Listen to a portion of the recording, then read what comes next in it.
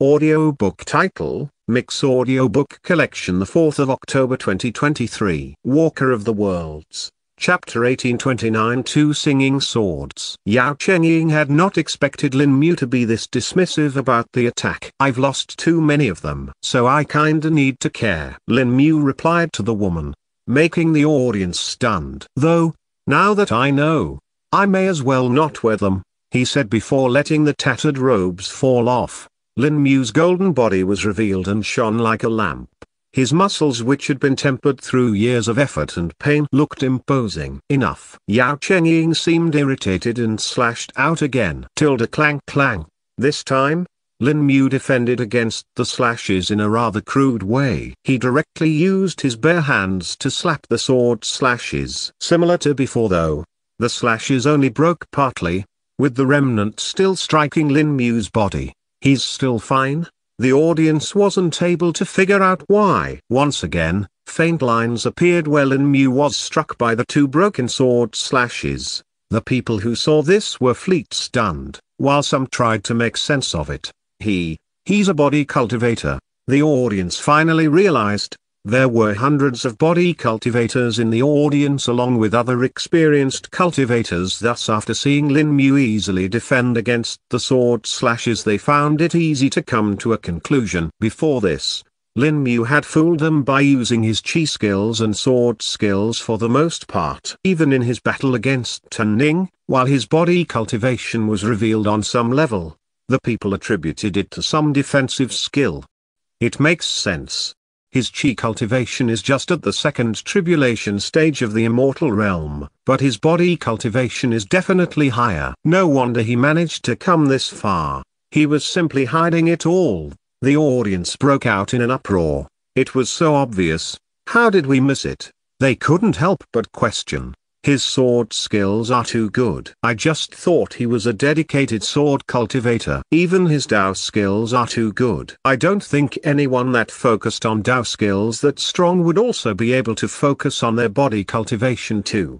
They tried to come to possible explanations. SSH. Just look at the fight. I don't think that's all he was hiding from us. An old expert silenced the juniors around him. Clang clang clang. And sure enough, looking up, they saw Lin Mu face off against Yao Chengying directly using his body. The woman's sword slashes were problematical in that they couldn't be fully blocked, but they still didn't manage to deal that much damage to Lin Mu.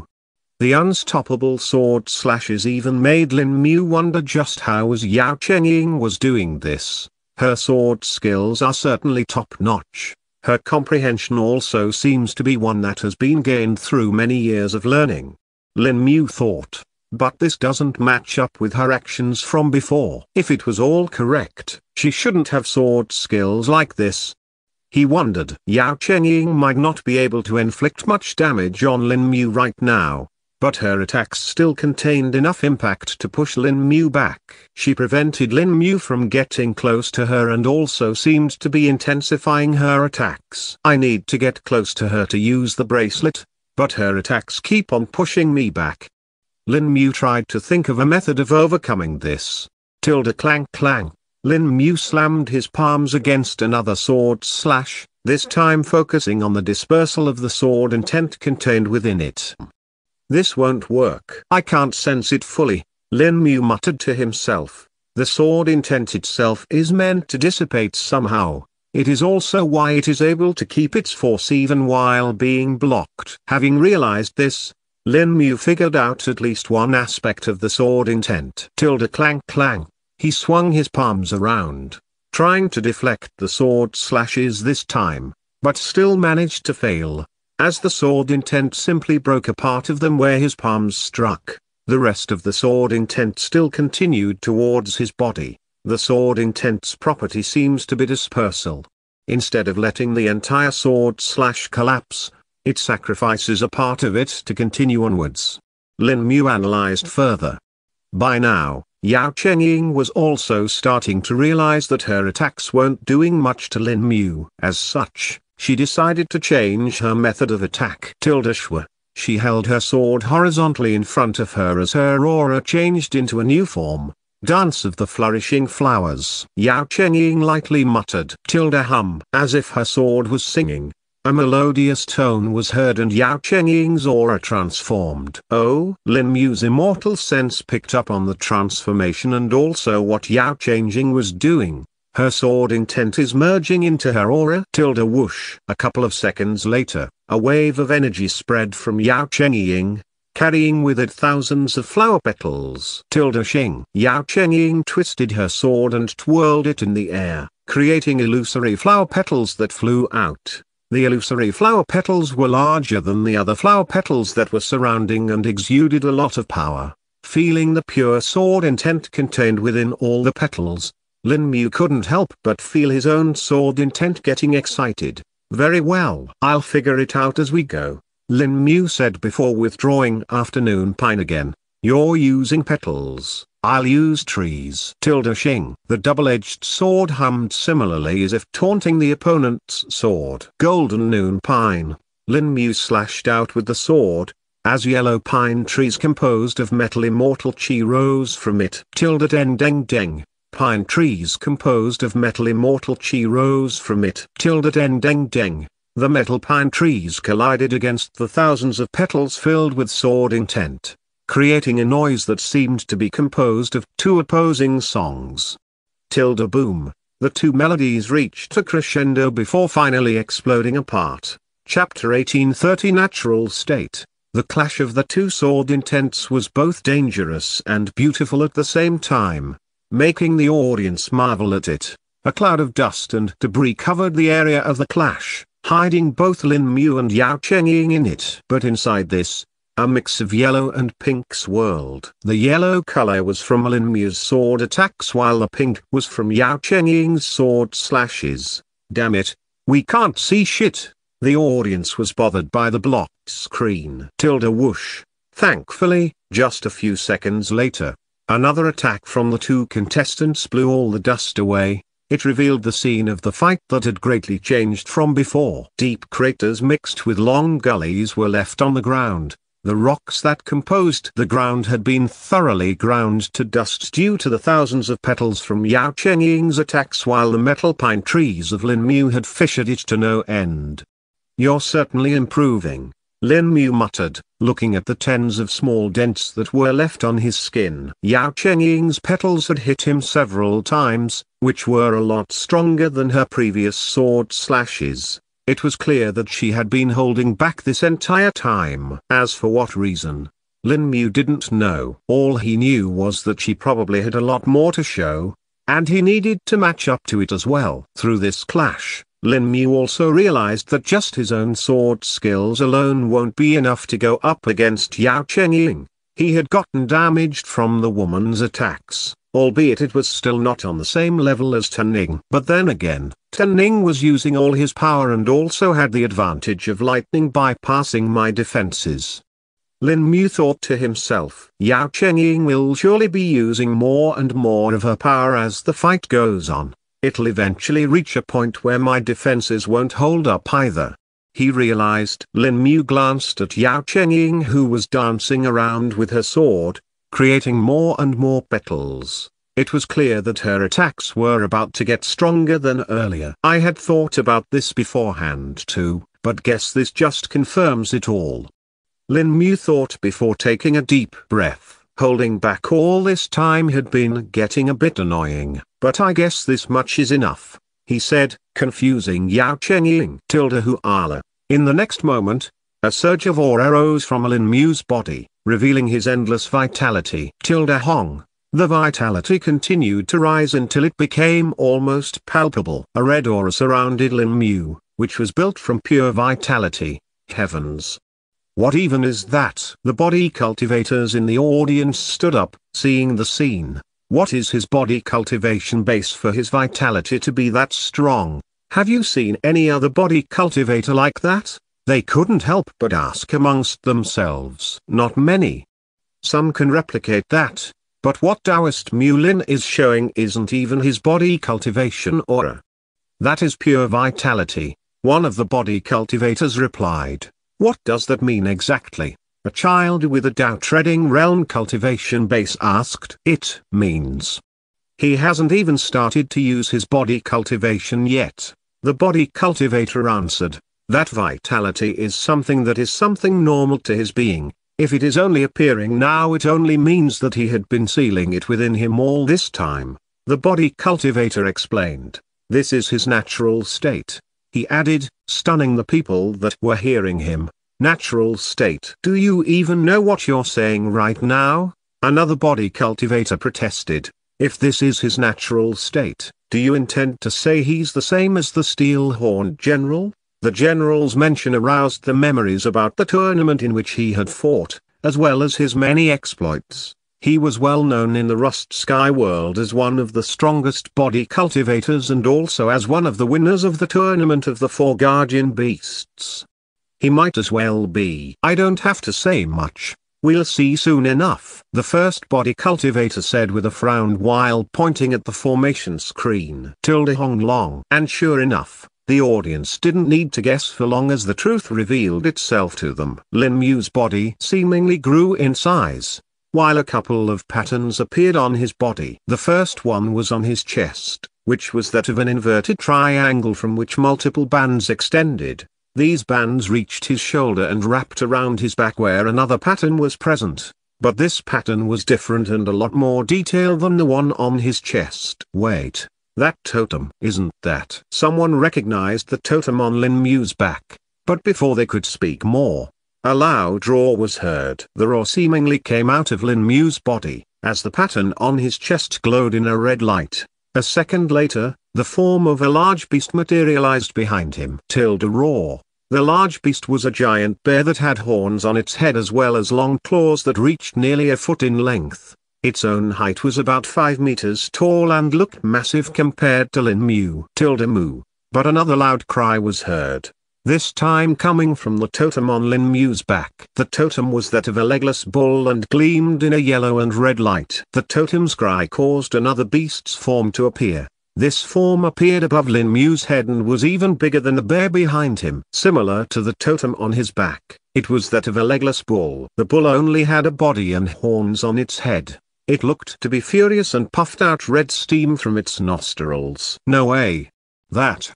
It can't be. The body cultivators trembled upon seeing the bull. Chapter 1831 Tyrannical Display. What is that? The child couldn't help but ask upon seeing the two beasts, feeling immensely curious. Other people in the audience were also wondering the same, not knowing the significance of the two beast forms that had appeared. I don't know what that bear is, but that is the tyrant bull. Mu. As if on cue, the bull's form above Lin Mu's head let out a cry before a great strength filled Lin Mu's body. A tyrannical aura surrounded him as two terrifying beast forms backed him up. Roar. The giant bear roared as well, joining in with the tyrant bull, not wanting to be underestimated. The two beasts infused their powers into Lin Mu's body. While it kept on growing, I would have never thought I'd get to see Tyrant Bull Marrow Secrets today. An elderly body cultivator in the audience said. The Tyrant Bull Marrow Secrets was one of the best body cultivation techniques that many body cultivators yearned to practice. Despite the fact that the manual for it was actually common, not many could go ahead with their desires. Obtaining the Tyrant Bull Marrow was a difficult and expensive task that only a few body cultivators with a rich and powerful background could afford. But that was merely half the battle. In order to actually be able to practice the technique, one needed to make the Tyrant Bull's spirit submit to them. It was a task harder than anything else, and most failed at this step. And through some luck of talent, they did manage to survive this. But they would still have to continue surviving it further. After all, being a body cultivator was the same as always having a tribulation on one's head. Those with weaker wills could not survive this. Thus, while the Tyrant Bull Marrow Secrets was a strong technique accessible to many, seldom did anyone try to practice it. Seeing someone actually practice and succeed in the technique was even rare. Just what level has he reached?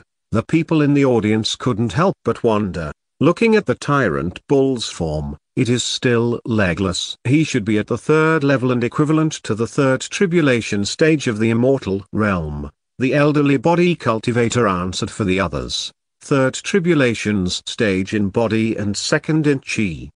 He's done both almost at the same level. Many couldn't believe that someone could balance both this well. Don't forget, he's also using a risky technique like the Tyrant Bull Marrow secrets and even has sword skills with a strong sword intent. Another cultivator reminded Tilda Raw. While the audience was marveling at Lin Mu's capability, the man in question was ready to act. The tyrannical aura surrounded him and was reinforcing his body as well. Lin Mu could tell that his body was different than the last time he had used the Tyrant Bull Marrow secrets. Their great slumber bear bloodline is also amplifying my body with its power. I guess the Tyrant Bull's spirit made it come out too.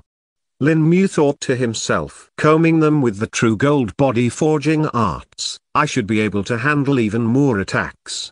He reckoned. Yao Chengying gazed at her opponent and felt shocked. Lin Mu, who had exceeded a height of 2 meters and was exuding a tyrannical aura unlike anything she had seen so far in the tournament. To her it was a massive difference, as his style and demeanor seemed different. All the skills and methods that Lin Mu had used in his earlier fights seemed incomparable to what he was showing now. The past information might not work here, Yao Chengying thought, furrowing her brows, but he is still lacking. She had her own pride and wouldn't be backing down this easily. Flourishing flower sword art. Dazzling petal rush. Yao Chengying spun her sword before thrusting it towards Lin Mu. This created a spiraling wave of energy that carried thousands of pink petals with it. They rushed towards Lin Mu, threatening to grind him to dust. And yet, Lin Mu was unfazed, having a look of casual confidence. Tilda Hu, taking a deep breath. His chest perked up before he made his move. Clenching his fist tightly, Lin Mu threw a simple punch. Tilde rumble. And yet, the simple punch transformed into something otherworldly. A tyrannical aura coalesced around his fist and transformed into a large fist imprint. It then rose towards the incoming petals, colliding with it effortlessly. The pink petals were like paper against the fist, crumbling into specks of chi and dissipating. The sword intent contained within the petals managed to sustain the power, but the tyrannical aura of the fist was simply too domineering. It crushed the sword intent, forcefully making it disperse. He blocked it. He actually blocked the attack fully. The audience screamed in shock. They had seen the unstoppable attacks of Yao Chengying and had thought that it would be the same as before. And yet, a simple fist of Lin Mu's had collapsed the entire attack in one go. Oh, looks like this is what I need to keep as a standard, Lin Mu said, opening his fist into a claw form. If it is just this much, then I can do this all day. He smiled wildly, a rush of excitement and violence spreading through his heart. Tilda boom. With a single stomp, he turned into a blur, appearing right in front of Yao Chengying. Gah! The woman was still a 5th tribulation stage immortal and managed to react to it, thrusting with her long sword. Tilda deng. Lin Mu's red and yellow hand that was bare, struck the sharp sword of Yao Chengying, creating a shockwave between them. Tilda kaboom. Both of them were pushed back in this, while Yao Chengying's sword was deflected back. Tilda drip. A single drop of blood fell from Lin Mu's hand, and a small cut could be seen on it. That's a strong sword, for sure, Lin Mu said, looking at the cut on his hand that was already healing. Is she still holding back? He couldn't help but wonder. Title, System vs. Rebirth, Chapter 853 Undying Fire. That's basically what happened in the Muevil Kingdom. Raincott had finished recounting the information he got from the spies that the Greenwood Kingdom had planted. I'm sure that other kingdoms have learned about her existence as well. To think she would be that strong, she can use the true spirit body as well. No. After listening to Anna's story, Noel couldn't help but fall silent. On the one hand, his ice abilities had improved drastically over the past week. On the other hand, it was nowhere near Anna's level. Noah looked down for a moment, wondering what he should do. While he treated Anna as his ally, she was also his rival. There was no way Noah liked the fact that he was currently weaker. That silence of his couldn't help but make Raincott a little bit sad. He comforted him by saying, You don't have to think too much. Your progress is exceptional as well. If the Ardogan family is still backing you, you would have reached the same level as her. Noel didn't reply to him, causing Raincart to think that Noel hadn't recovered. Raincart asked, "That's right. You're planning to reach the Spirit Grandmaster during your stay here, right? From the looks of it, you are already at the peak of Spirit Master. Is there anything troubling you? Although I'm not good with swords or runes, I'm good at elemental spirit. Maybe I can advise you or something." Noel's eyes lit up as he looked at his grandfather. There was always one thing that stuck in his mind. Even after learning the secret from Damien, he didn't know how to master his undying fire. Yes, he managed to improve his control and its intensity due to old Rue's training, but he was nowhere mastering it. "Actually, I have been wondering about something." Noel scratched the back of his head, feeling a bit embarrassed. He thought this was just a simple question, so the fact that he didn't know it made him look ignorant. It reminded him of how he first started. "What's wrong?" Raincart asked with a serious expression. That expression startled Noel. It felt like Raincart was telling him that asking any questions was never a dumb action. Noel felt reassured and decided to share his problem. "I'm confused about my flame. I don't mean to brag, but my flame is strong. It's so strong that I feel like something is missing." "Continue." Raincart nodded in agreement as he had seen Noel's undying fire previously. "I'm not very sure about this, but..." Noel pointed his palm to the side and started forming his undying fire. After that, the flame flared up, releasing an intense heat. Yet, when it died down, Noel replicated the same thing. Surprisingly, the flame didn't release an intense heat, but it reduced everything to ashes. "As you can see, I'm kind of confused. On the one hand, I can control the temperature, the heat, and its burning power. On the other hand, I can't relate this flame to the one in nature. Because of that, you don't know how to proceed?" Raincart asked a core question, showing that he was listening attentively. "Yes," Noel explained, "I have asked my spirit, but that's actually the last requirement for me to master my flame." "So, have you put any thought into it?" "Yes. If I can control the temperature, I can control the heat. But it's kind of conflicting with the burning power because it can burn everything even without releasing that heat." "No, I'm not talking about that. What do you think about those three characteristics?" "No. Should I say, what is actually your flame?" Raincart asked. Noel tilted his head in confusion. It felt like Raincart was questioning him about the flame characteristic, but at the same time, there seemed to be another profound meaning behind that question. "What is my flame?" Noel muttered that question while looking down. "Now that I think about it, why is Ardogan's flame called Undying Fire? How about other things like just fire? Why does Ardogan specify its name to be Undying Fire?" Noel fell into deep thought. He had never questioned it. In Heisk's case, the first ability he got from her was ice control. It had evolved a few times, but it didn't change the fact that Heisk considered her ice as normal ice. There was also another question similar to it. Why would Heisk's control change its name to spiritual cold control? Did it mean Heisk's element was now a spiritual ice or cold? "I think you should take a look at." He had never paid attention to the name change and the meaning behind those names. This might be what his grandfather was implying. Why Undying Fire? What is undying in the first place?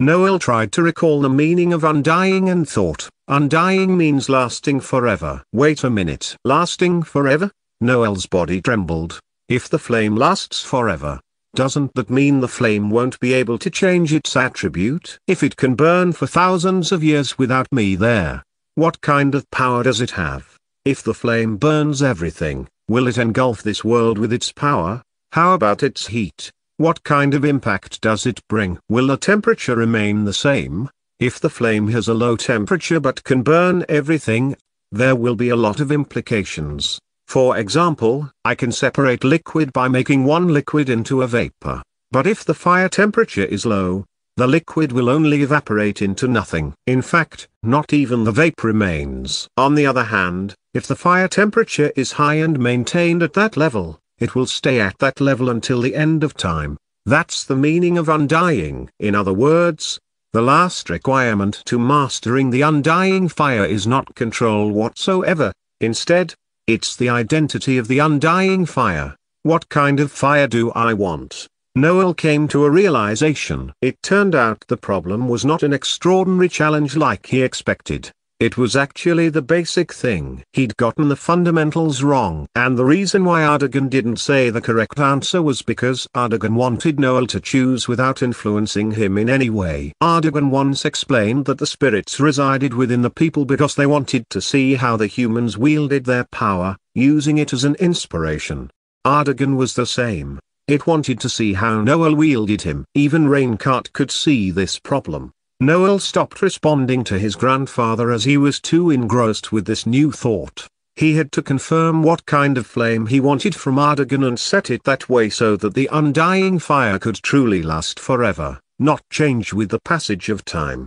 Seeing his expression made Raincart feel relieved. Raincart didn't know anything about Noel's talent in spiritual energy or his conversion rate. In fact, having 2 spirits alone was enough to confirm his talent. However, Raincart could see that Noel's true talent was hidden in his mind. Noel's mind worked differently from normal people's. It was due to his past. He had been reading so many books in the past. People thought he was lazy.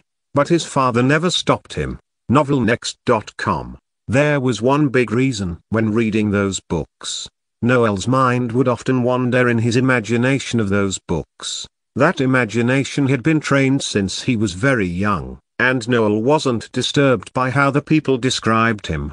That was why when Noel faced a question, his mind would wander to all kinds of things. And the only thing people needed to do was to leave a single clue to narrow his imagination. He would come up with the answer himself. This was the hidden intention that his father had when training Noel. In the past, he never asked Noel to learn sword or business. Instead, he only taught him about morale and train of thought. In other words, his imagination, to think about the problem, come up with a solution, and execute the plan were something that people needed. And Noel could vividly imagine the scenario and the result. He might fail sometimes, like fighting against Laufey or Alexander, but he took that experience for future choices. This time, Noel had been presented with a problem about his undying fire. Would he choose to let the fire burn without any heat? Would the flame lose its burning power in exchange for a natural power from the temperature and heat? Noel had to be the one to discover it. While Noel was tackling his current problem, Raincart moved away, curious about the disciple Noel took in. It was quite surprising to know that Tristan was a slave, but there must be a quality that Noel wanted from Tristan. By the time he learned about Tristan's extraordinary memory, he would be so excited that he bothered Noel for days. But that was for later. Noel was undergoing a transformation to reach the stage Anna stood on. He didn't plan to give the lead to her. Chapter 854 Progress. In the garden located at the back of the Enham family, Noel had been meditating for a few hours. He was fully absorbed in the current problem, which was to determine the power of his flame. Raincart, who was watching from a distance, couldn't help but furrow his eyebrows. There was a spark of interest flashed in his gaze, but he contained that curiosity so as to not bother Noel. The black fire was gushing out of Noel's body. At first, it was a mild fire. There was no heat or whatsoever. However, the more time passed, the higher the temperature of the fire. They started feeling the intense heat even though they were standing 30 meters away. Even Raincart had to raise his guard against that fire, but it seemed that he didn't have to worry. Before it grew out of control, the fire temperature gradually decreased. Noel appeared to be having second thoughts about raising his fire temperature. Of course, it didn't mean that he would completely ignore the temperature. After some adjustment, the fire seemed to have stopped fluctuating. When the heat brushed Raincart's skin, he could roughly measure its temperature. Noel actually wanted to maintain the flame's behavior. Since it was the flame, it was obvious that it should have intense heat and high temperature. But the question was, how high? If he set it too high, the flame would destroy everything and become uncontrollable. Hence, he settled for 2.5 times higher than the average flame. This should be enough to overwhelm any fire his opponent might have, even if they were quite extraordinary. After all, Noel had a few other properties to adjust on. Since the fire radiated the heat, he wanted to adjust the amount of heat. If the heat was too strong for the current temperature, it would become unstable. In addition, it would burn everything around it. At the same time, the fire couldn't be without heat. He thought that for an undying fire that would last forever, the sufficient heat would be 2 times more than normal, but he also made an adjustment with the temperature. This way, he wouldn't accidentally hurt his people when fighting around them. While he was a fighter, he was a lord. So, there was no way he would fight alone in the future. The flame began to swirl around Noel's body. It looked like the fire was eager to show its power, starting from burning the grass and soil. However, Noel immediately stopped it with his control because if he wasn't careful, he could easily burn the mansion behind him. It also reflected the possible future after becoming a noble. While Noel was adjusting his flame, Raincart got a guest. The guest was a middle-aged man. He had a straight posture and gallant figure. "So, he is Leishaw's son," the man said, a bit surprised by what he saw from Noel. Even he felt some fear toward that flame. And after hearing about Noel's achievement, he might not be able to win against Noel once he becomes a spirit grandmaster. Indeed, Raincart nodded proudly. "But don't take it to heart. He is just too irregular. You're already talented enough, and your children have nothing to worry about." "Thank you, father." The man turned out to be Raincart's son, the current family head of the Enham family. "But if I'm not wrong, Leishaw also." "Yeah? He has inherited his mother's element as well." "In other words, he has 2 spirits residing within his body." "But it's even more surprising because those 2 spirits have opposite elements." The man thought for a moment and asked, "Those 2 elements are in harmony?" "How?" "Normally, if 2 opposite elements reside within a body, they would clash and end up harming its host. However, I could see that the flame, despite overbearing, is the one harmonizing the relationship between the 2 elements." "What? Then, the flame is actually lowering its own property in order to match the ice?" "Yeah." "But doesn't that mean the flame's full potential hasn't been released yet?" The man gasped. "Exactly. Yesterday, he asked me whether there is a way to procure an ice element item or herb and a large quantity of demon crystals." The man fell silent as something clicked in his mind. "Father, the reasons for him to request those things might be for the flame development." "Yeah, I'm thinking the same thing. If my prediction is correct, that ice spirit is trying to increase its power so that the flame can release its full potential." "Actually, after he came here last time, I had been researching about the Ardagan family. If the record is correct, Noel actually possessed a similar if not the same spirit as his ancestor. The same spirit that gave birth to the only spirit king in history." Raincart narrowed his eyes as his expression turned grim. "What?" Raincart asked. "Can you help me procure those things?" The man fell into deep thought, muttering, "The demon crystals are not a problem. Even if those families feel something weird about our large purchase this time, I can fend them off. The problem is the ice element item. I think I have to ask an old friend to see if he has any clue or not." Raincart smiled. It wouldn't be weird if he felt awful after knowing that his nephew was as strong as him, but that assurance from Raincart indirectly implied that no matter how talented Noel was, he didn't belong to the Enham family, and that was enough. After some consideration, he stated, "I think it's possible, but I need a few weeks to 1 month." "Sure, thank you. I think you should take a look at. He is my nephew, so of course, I will help him." Raincart patted his shoulder while walking away. He said, "Let's not disturb him. Just put some guards there to make sure that the fire doesn't reach the mansion." "Where are you going, father?" Novelnext.com. "I'm going to visit another little devil." Raincart waved his hand while walking toward the mansion. That was right. Noel's talent was frightening, but his eyes for talent were similar to his father's. The reason why the Ardagan family became the wealthiest family in the Muevil Kingdom was because Luke Ardagan managed to find a lot of excellent subordinates. They became the pillars of the family and made the territory prosperous. Raincart was heading toward Tristan's room. On the way, he could hear a maid shouting in anger. "That's not it. Put your hands together and straighten your back before bowing."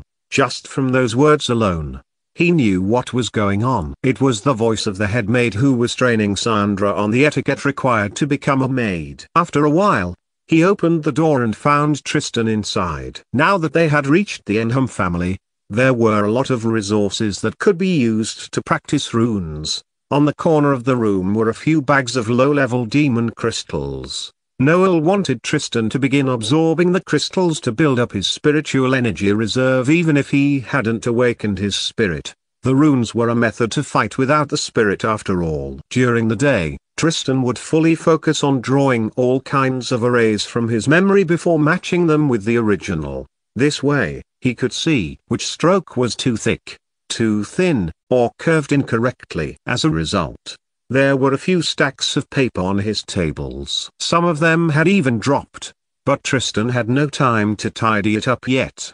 When the door was opened, Tristan's body shook as the last stroke became too long. Tristan raised his head, wondering who entered the room. Without hesitation, Tristan stood up and greeted him. "Sir, you don't have to be that stiff." Raincart chuckled. "It seems that you've been busy. How is your progress?" "I don't want to disappoint, teacher." Tristan made a wry smile. He suddenly remembered that the paper was scattered on the ground and hurriedly said, "I will clean this up immediately.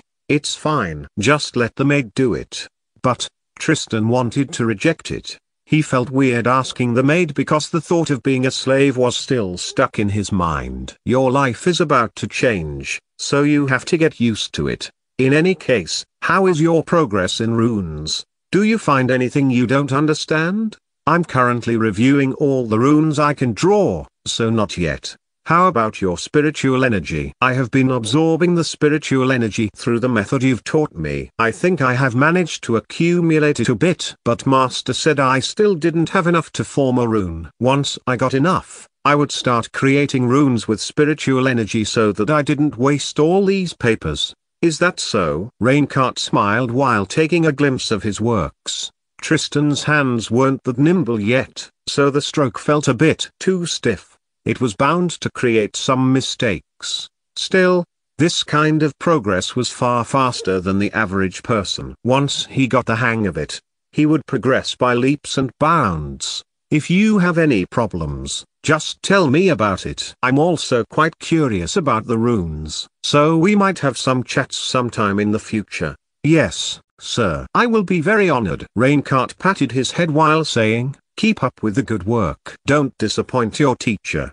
Tristan bowed his head as Raincart left the room. Surprisingly, a butler had been waiting outside the room. Raincart said, "Help me tidy up the room." "Yes, sir." The butler acknowledged the order, but before coming in, he whispered, "You have a guest, sir." "A guest?" "Yes. The guest is a bit special, so..." Remembering that his son was helping him to bring the stuff Noel needed, Raincart nodded his head. "I'll meet the guest." Chapter 855. After training, a burning noise echoed in the garden. The fire seemed to be burning the grass, but surprisingly, it didn't spread like a normal fire. The fire only moved toward a specific area and drew a pattern on the ground. After the last crisp sound vanished, the guy, who was sitting in the middle of the pattern, opened his eyes. He was none other than Noel. In the past 3 days, Noel had been adjusting the characteristics of his flame so that he could define it with precision. It was surprisingly harder than he thought, but Noel could see that the missing part he had felt before was getting filled up. "As much as I want to continue, I don't think I can focus any further. I have to consider a few other things as well, so let's continue tomorrow." Noel took a glance at the sun's position. Fortunately, there were still 2 hours before dusk, so he stood up and gave a nod to the soldiers who had been protecting him the whole time.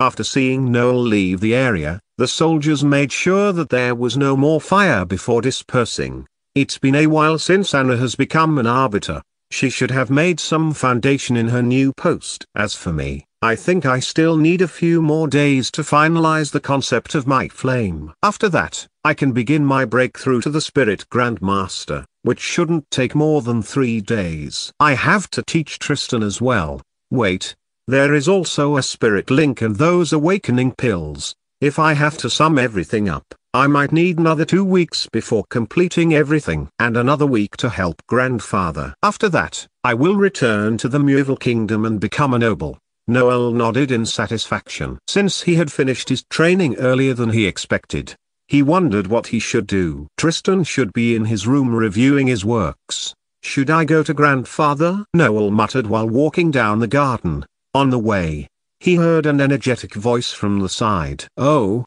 is this it? As those words resounded, a fluctuation of spiritual energy occurred. This fluctuation was something Noel was familiar with. Rune? Noel raised his eyebrows and turned around. He didn't expect that someone from the Enham family had practiced a rune.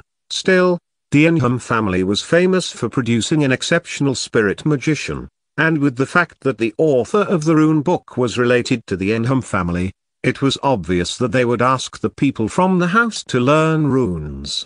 So, Noel couldn't help but follow the voice, wondering who managed to use the runes. He might be able to teach her a little bit to repay everything that his grandfather had done for him this whole time. Novelnext.com. After walking for several meters, he took a sneak peek from behind a tall bush to see who managed to use runes. The woman appeared to be 16 to 17 years old. She had long, wavy green hair. Surprisingly, there were a few ivy rising around her. Those ivy formed a strength blessing rune. Noel observed her a bit further. She was wearing a one-piece light blue sundress that reached up to her knees. It was normal for someone of a noble family, making Noel think that this person should be his cousin. Still, there was one thing that piqued his interest. The ivy was covered in thick energy, and the strength blessing rune, the simplest rune in the book, made the success more convincing. But she is using the plants? Her spirit should be a plant spirit. Noel frowned. The strength blessing is the easiest because the thickness in all strokes is basically the same. So, using ivy to form a rune is easy, but that method will cause problems if she attempts more advanced runes. Suddenly, the ivy was trembling and gently brushed the person's forehead. The woman immediately turned around as if she could tell what the ivy was trying to say. Even Noel was surprised that he was noticed by her. While he didn't erase his presence, he had made sure not to take any actions that would alarm her. It seemed that her plants could get the help of the ones around them to locate their target. When their gazes met, Noel made a wry smile while scratching the back of his head. Sorry. Did I disturb you? No, it's my fault for doing it here. The woman smiled gently. Is that rune? Noel asked. Yes, I have been into it for a while. The woman grabbed the book on the table and showed it to him. Do you have any interest in it too? You can consider it that way. Noel nodded and walked slowly. As expected, it was his rune book. That's great. I have been doing this by myself, so it would be great to have another person who has the same interest. Is that so? Noel finally arrived at the gazebo. I'm rather perplexed though. Is there anything I can help you with? I don't know much about runes, but please don't hesitate to ask. I'll answer if I can. Noel paused for a moment, choosing words so as to not hurt this woman's heart. It seemed that she wasn't aware that he was the author of that rune book, but he didn't plan to brag either. He asked, your spirit must be a plant-type spirit, right? I'm wondering why you chose to create a rune with your ivy. Oh, she pointed at her ivy and explained, that's because I've been controlling my ability for a long time, so I'm more confident in handling it. To make her point, she waved her hands. The ivy began to spread, grab a few items, and stack them with precision. She must have used that plant for a few years, he thought. Still, it didn't change the fact that the ivy would have a problem replicating the more advanced runes. Yeah? That's what confuses me. I can see that the ivy is creating the runes, and you infuse your spiritual energy into the ivy to create the runes. In other words, It's not the ivy that is used to form the rune, but the energy within that ivy. She was dumbfounded. This was the first time someone managed to see through that trick. Is there a problem? I'm not trying to attack you or something. Noel shook his head and raised one finger. I'm just thinking, what will you do once you become more adept and create more advanced runes? For example, this rune. Noel raised his palm and controlled his spiritual energy to draw a muscle enhancement rune. The strokes were delicate, but if one took another look, there were a few strokes that almost touched each other. In other words, if she used the ivy had to cross each other as the spiritual energy matched its shape. The contact between the stems would cause a disruption in the flow of energy. The woman didn't have the answer to that problem. Of course, I'm not saying your method is wrong. Look, Noel started infusing his ice element to freeze the spiritual energy. This way, his ice would create the same rune. However, it couldn't be activated because the spiritual energy had been frozen. At first glance, you won't be able to activate the rune this way. But if you look at it from another perspective, don't you think that this ice can be used for training? The woman was confused, but upon looking at the pattern again, she understood his words. So, you're saying that the ice or plants can form the rune? Well, I can see that it's very effective for practice, especially drawing. But ultimately, the spiritual energy will be the one forming the rune. Yes, I have thought about the possibility of using my ability to form a rune, but the more advanced runes are stopping me from that. So, I chose to get used to the original method as soon as possible. Noel nodded. I see. I have never thought about that. The woman nodded in agreement. You're very knowledgeable about runes, is that so? Noel smiled humbly. Yeah, you seem to be only 1 or 2 years older than me, but this is the first time someone has given me this suggestion. Well, I've been researching runes for a while, but I don't think my skill is that high. Noel chuckled.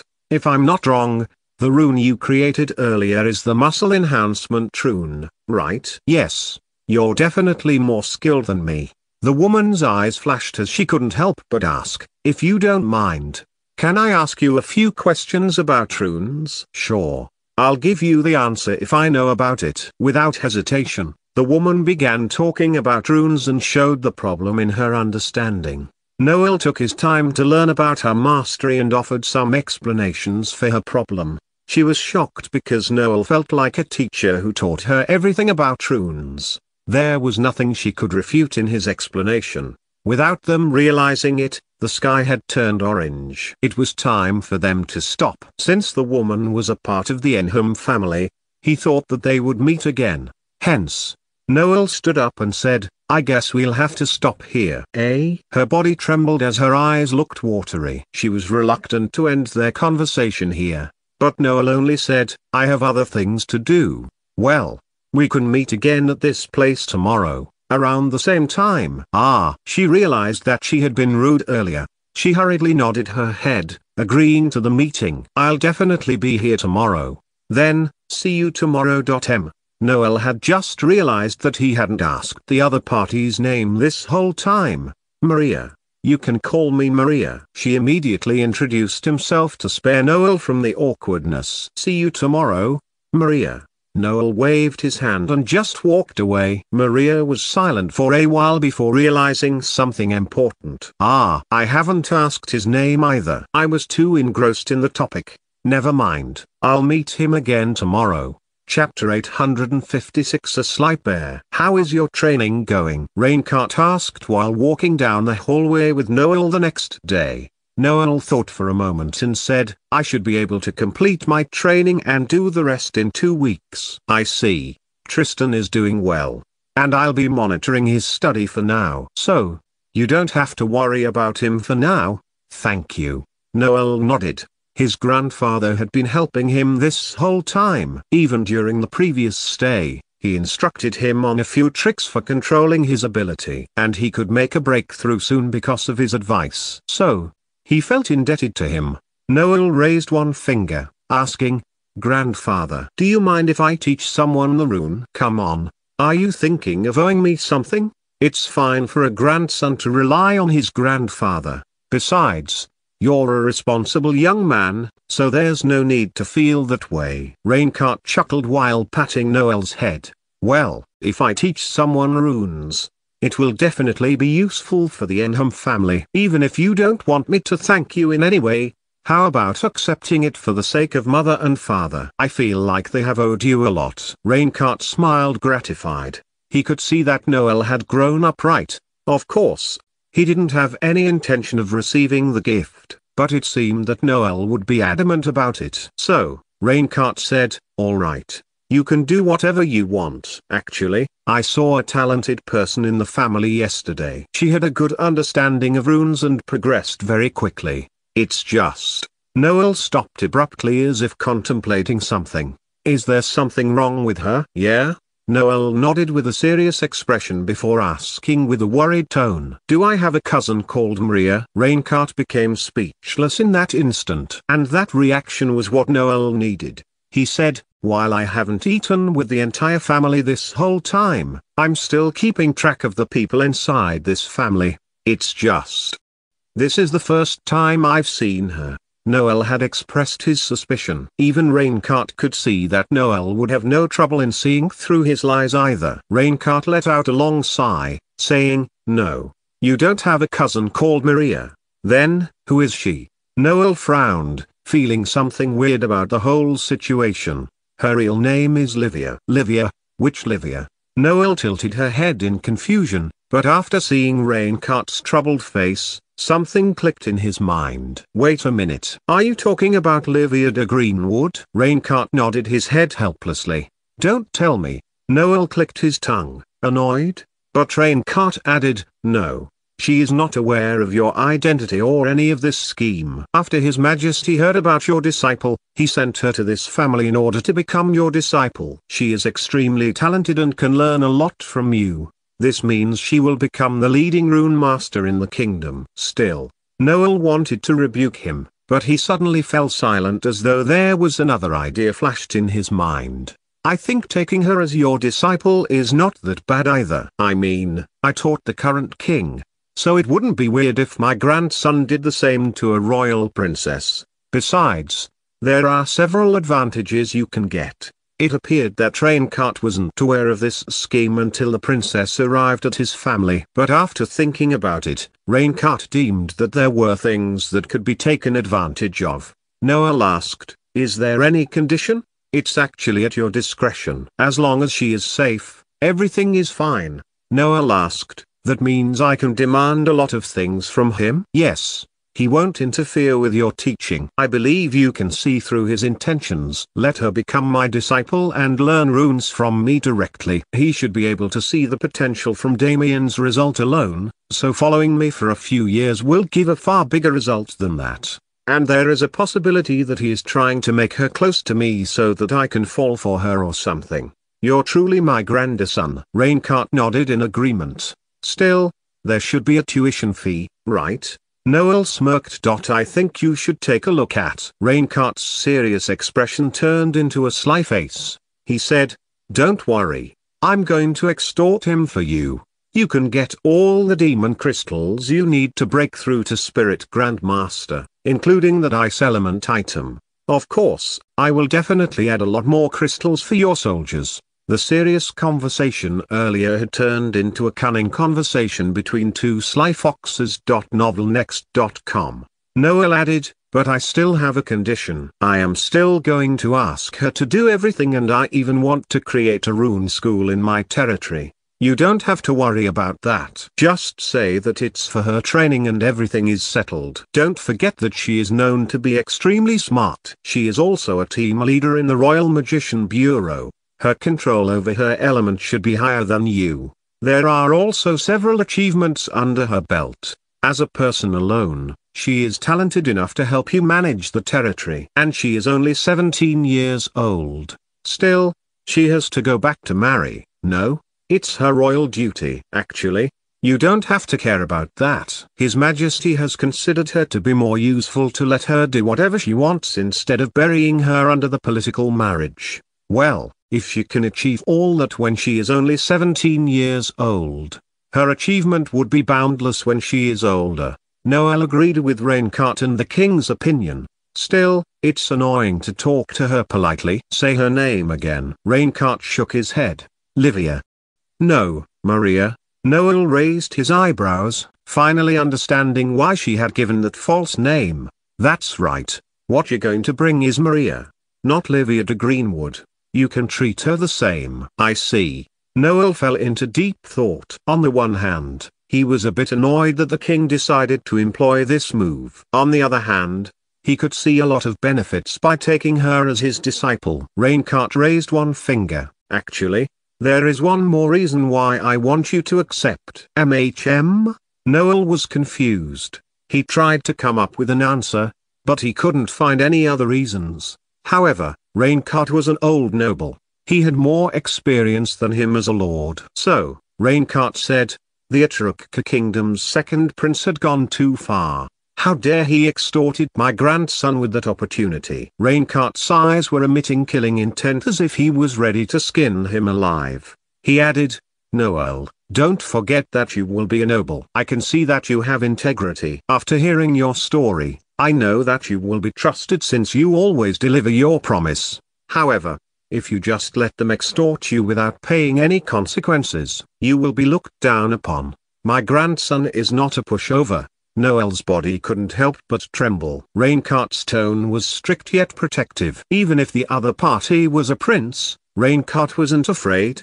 This shows how much Raincart cared for Noel. Even Noel reconsidered his approach. Just like Raincart said, if this matter was known to other nobles, they would simply pull off their trade after he delivered his side of the agreement. His strength could somehow scare them, but it didn't change the fact that he looked like a pushover.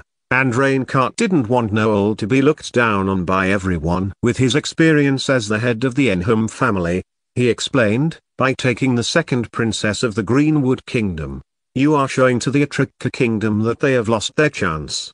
In other words, you can give those tips and tricks about runes to the second prince, but you can also give a letter of dissatisfaction to their Grand Protector. Just tell him that he is disappointed and only took a slave from his country as his disciple instead of any important people. And Her Highness Livia is that living proof. You should be able to see what kind of thing will happen in that country, right? Noel shivered just from that thought alone. In a battle, he was smart and experienced, but Raincart was a veteran in a political battle. After doing those two things, the Grand Protector would unleash his anger toward the second prince. After all, Tristan had proven to be more trustworthy than their second prince. Meanwhile, the Greenwood Kingdom had a better approach and ended up with their second princess becoming Noel's disciple. Tristan wouldn't go back to the Etrusca Kingdom, while Livia would still give a lot of knowledge and information even if she didn't return. Their second prince simply chose a box of gold in front of him compared to the numerous diamonds he could get along the way. It was clear who was smarter and better. But won't that cause an international problem? Wait a minute. Noel stopped talking. The second princess is going to prevent that from happening? That's right. With Her Highness Livia being your disciple, if the second prince or the Etrusca Kingdom decided to attack you out of spite, not only the Mewville Kingdom, but the Greenwood Kingdom will also stop them. I see. Noel agreed with this solution, but he noticed one more hidden intention. Don't you think the Zecuria Kingdom will see all this? Exactly. They don't want to follow the Etrusca Kingdom's move and decide to approach you with a peaceful method.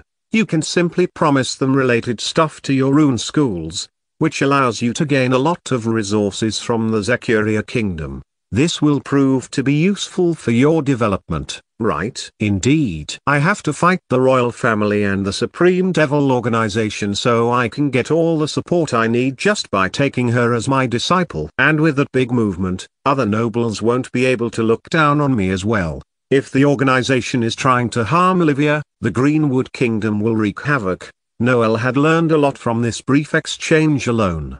This was the first time he learned anything related to politics from an experienced figure. Even his father only told him philosophy. While strength might indeed be the most important factor in a duel, sometimes they could avoid all kinds of problems just by taking a step back. they wouldn't be seen as a tyrant who shut people's mouths with their strength as well. After a brief consideration, Noel whispered something to Raincart. The latter considered Noel's suggestions and whispered another thing. It seemed that they were satisfied with that arrangement, as both of them gave a thumbs up with a sly smile on their faces. It was clear that they were truly blood-related.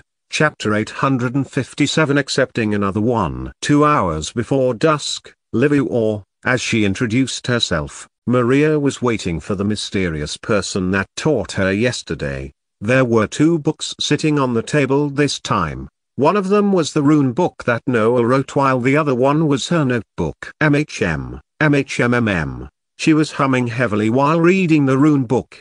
I wonder how the author can write all these things. While it looks like the spirit enchantments are the downgraded versions of runes, it's still impossible to find all these completed runes. There are a lot of runes that have to be researched first, including the ones without any records from the spirit enchantment. It's a completely new area, but it appears that the runes want everyone to be able to fight against their opponent without relying on the spirit. While the spirits play a big part in one's power, if there is a rune master who can form runes at fast speed, they would be able to contend against them. Of course, from what I can see, the rune power is only limited to spirit practitioner. No, spirit wielder. It doesn't have anything stronger to harm a spirit master or above. All of a sudden, a gentle voice echoed in her ears. That's not true! Livia widened her eyes in surprise. This time, Noel had moved so fast that her plants couldn't detect him. Sorry if I startle you, Noel chuckled before raising a finger. But I don't lie about that. There are stronger runes, because all these runes are the basic form. Huh? The shock turned into confusion. How could Noel know about such a thing? Even the Greenwood Kingdom needed a lot of research before they could prove that theory. Noel sat down on the opposite side and asked, since you're in this house, you're my cousin, right? To thank my grandfather, I want to teach someone from this family about runes. Thank your grandfather, cousin? Livia made her eye smile. She almost forgot that before coming here, her father asked her to act as a part of the Enham family and stay for a while. Although she didn't know why he wanted her to act that way, she still had to follow his instructions. She nodded her head, saying, yes. So, I'll be teaching you about runes during my stay here. Noel smiled before forming a rune blast. This is what I mean by those runes are the basic form. Livia widened her eyes in shock when she saw the rune on Noel's hand. She rose from her seat just so that she could lean forward to take a closer look. What is this rune? It's far more complicated than the ones in the book. When she traced the strokes on each rune, she said, it consists of at least 50 more lines than the runes in the book. The spiritual energy contained in each line is also twice, if not 3 times stronger. With each line that strong, the power that it can exert is at least 100 times greater than the basic runes. It's possible to harm a spirit master or even a spirit grandmaster with this rune, as one would expect from the second princess. Her reputation was truly well deserved. She managed to assess the runes in just a short time. While her talent was different from Tristan's, her talent still suited the runes. Noel nodded his head and continued with the explanation. The spirit enchantment is only one of the uses of the runes. There are several other ways to utilize the runes. For example, you can form the runes like this and apply it, right? And there are things that can be summoned and controlled by using runes like this. Noel changed his rune into rune sword. As a result, a sword created by pure spiritual energy floated above the rune. It began flying around as if it was alive. Livia couldn't believe what she saw.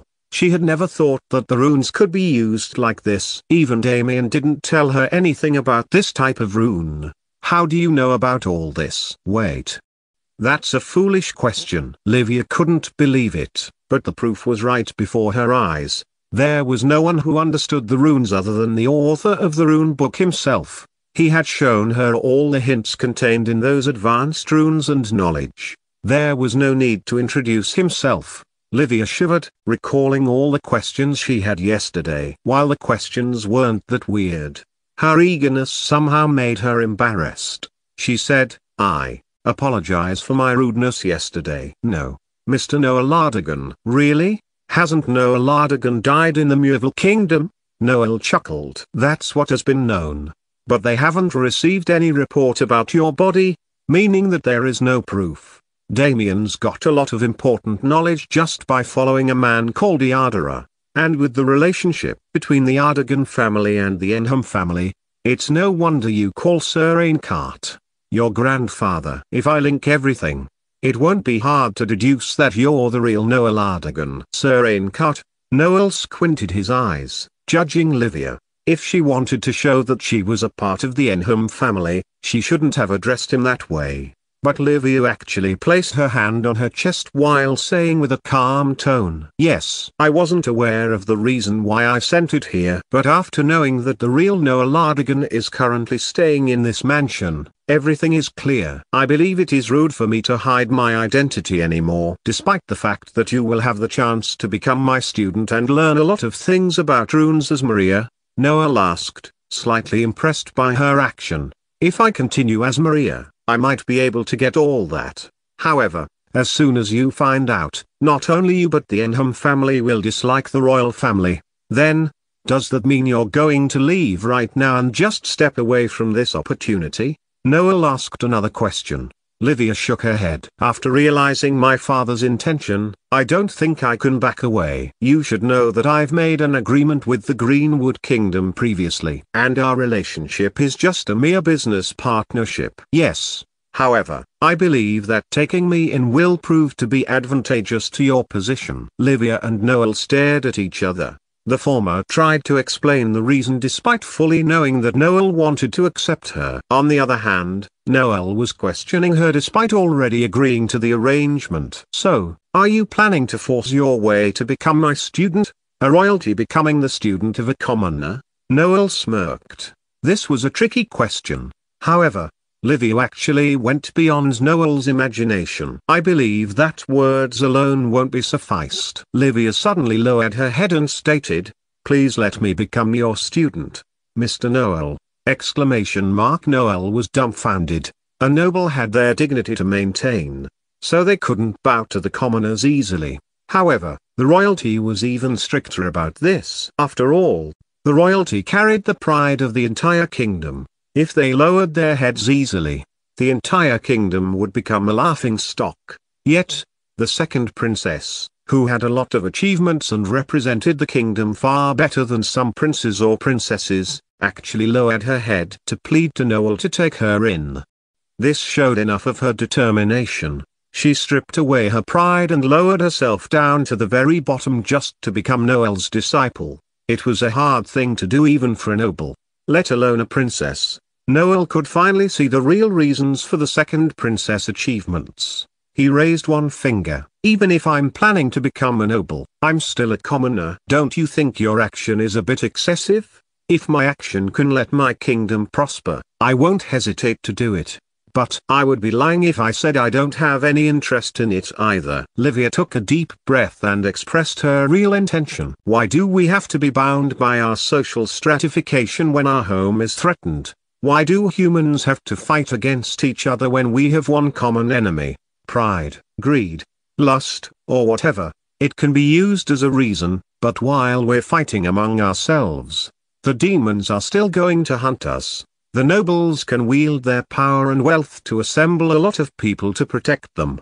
The royalty can escape easily with the power they have, but the common people can only accept their death if the demons attack us with their full force right now. If lowering my pride or even sacrificing my life is the only price, I think it's pretty cheap." "That's why." Livia lowered her head again. "Please accept me as your disciple. I wish no more than the common people to have the power to fend for themselves." Noel was amazed by her speech.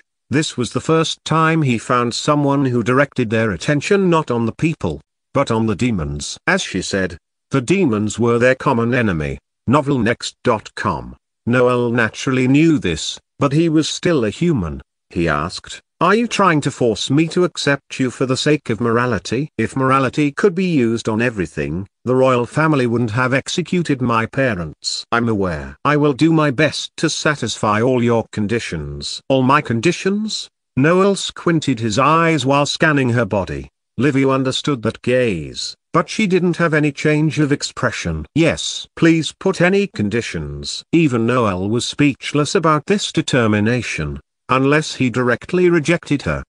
No, even if he rejected her, she would continue pestering him in the future. It seemed that the most dangerous thing was not the royal family's scheme but to actually meet her in person. It was because she was this kind of person that the king was convinced that his plan would succeed. I guess I haven't learned enough about people's characters.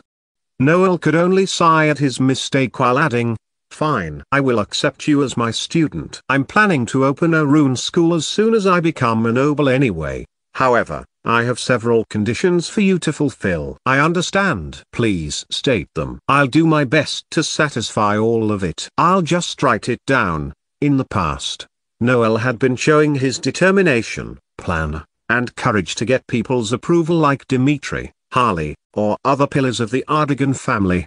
But this was the first time he was moved by someone's determination. Title: Weapon Seller in the World of Magic, 434 to 447, by Snowstar. Chapter 434. Unveiling Midnight Encounters. Genesis Weapon Store, A.Y. Xim was taken aback as she was suddenly informed that they were leaving the city for good. She was someone who grew up in the mountains and rarely stepped out of the sect. The teenager liked this bustling city and she often goes out to walk. And now, she hears that they were moving to a secluded island that has no human population. Obviously, she didn't like it. But, will Mark cares about her opinion? Naturally, he won't. He straightforwardly said to her, "You can stay here with Alan if you want. I don't intend to close down the store anyways." "Fine. You are the husband and the head of the family. Wherever you go, I have to follow," replied the teenager as she sat down. Mark was irritated at her comment and he warned her, although not in a serious tone, "I believe we have an agreement that you won't address yourself as such until you are an adult. In the event you break the agreement, I can kick you out. Remember?" "Eek." As Xim sprung up on her feet and hurriedly replied that she will not leave, Song intervened and nicely told him not to tease her before informing her that they won't actually living on an island but will be shifting their new residence to the Lunaries city. "Ah, that's where your second wife lives," commented Xim in realization. Mark couldn't help but frown when he heard that. "She isn't my wife, Xim, but will become one day, right?" countered the teenager. Mark then argued, "Yes, but when it happens, you can address her that way. Until then, she is the princess of the Western Moon Kingdom." Xim stayed silent for a couple of seconds before asking Song, "Sister, I really want to ask something. Are you really comfortable with your Marky, I mean Luzen, to have another wife?" As Song hesitated slightly, Mark replied in her place, "She is the one who convinced me to marry Princess Shin." "Yeah," Song mumbled while nodding slowly. However, her expression was slightly uncomfortable. Maybe, her growing attachment to Mark made her regret such a decision. Lately, it was then, Mark added, "But then again, my marriage with Shinling is purely business. You can think of it like a business partnership. Even if I marry someone else in the future, it will be the same. Song is the only one I love and I intend to stay that way. So, you two should forget about your ambitions for the marriage, kid." "I'm not a kid. I'll turn 16 within a few weeks." Xim almost screamed at Mark as she gets irked whenever he calls her that. She further added with a challenge, "And just you wait, I'll make you will fall head over heel for me and follow me like a puppy." "Ha! Wishful thinking, pancake." "See, I knew you adore me, or else, why do call me by your favorite breakfast dish? You should stop denying it and marry me, okay?" "No, I actually meant something else." "And you should stop irritating me or else, I will really send you back to your home." "Blair, our destinies are tied. You are not going to send me away." "Destinies? What bullshit." As Mark and Xim continue to bicker as usual and making the atmosphere quite lively, Song shook her head with a smile and went upstairs to pack her clothes. The afternoon passed away and the darkness took over the vermilion-bird continent. The manticore, Xim, Song, and the golden kitten got into the vehicle. Mark gave a hug to his beloved android and said, "Alan, I leave this store in your hands. Once everything is finished as I planned, you may join me. Until then, take care of yourself. I know you can manage it on your own, but it is best if you hire someone so that you also won't get bored to be alone. You have unlimited access to my inventory, so don't need to wait for my permission to spend money or take out the goods to sell." "Affirmed," replied Mark with a salute. Mark then got onto the driver's seat and drove away from the vehicle. Alan waved his hands as a gesture of goodbye, and once the vehicle is out of his sight, he let out a deep sigh like a human and looked at the sky. "I hate times like this. It would be nice if there's indeed a person whom I can talk to without feeling uncomfortable." The image of a person came to his mind and he mumbled, "I wonder what Sister Xu is doing right now? It's been a while since I last her. After that fiasco, we haven't met again.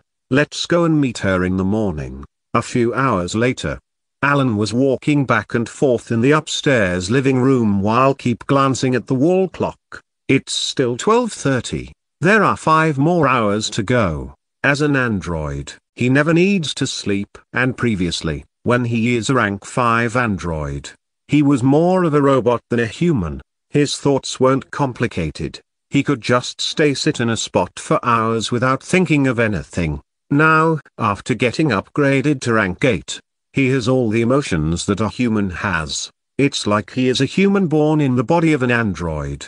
He cannot sit still. He has massive data in his core and it was keep running, not letting him sit in peace. Not being able to resist the urge to see his only human friend, outside the Genesis weapon store family, Alan left the residence and flew to the inner sector.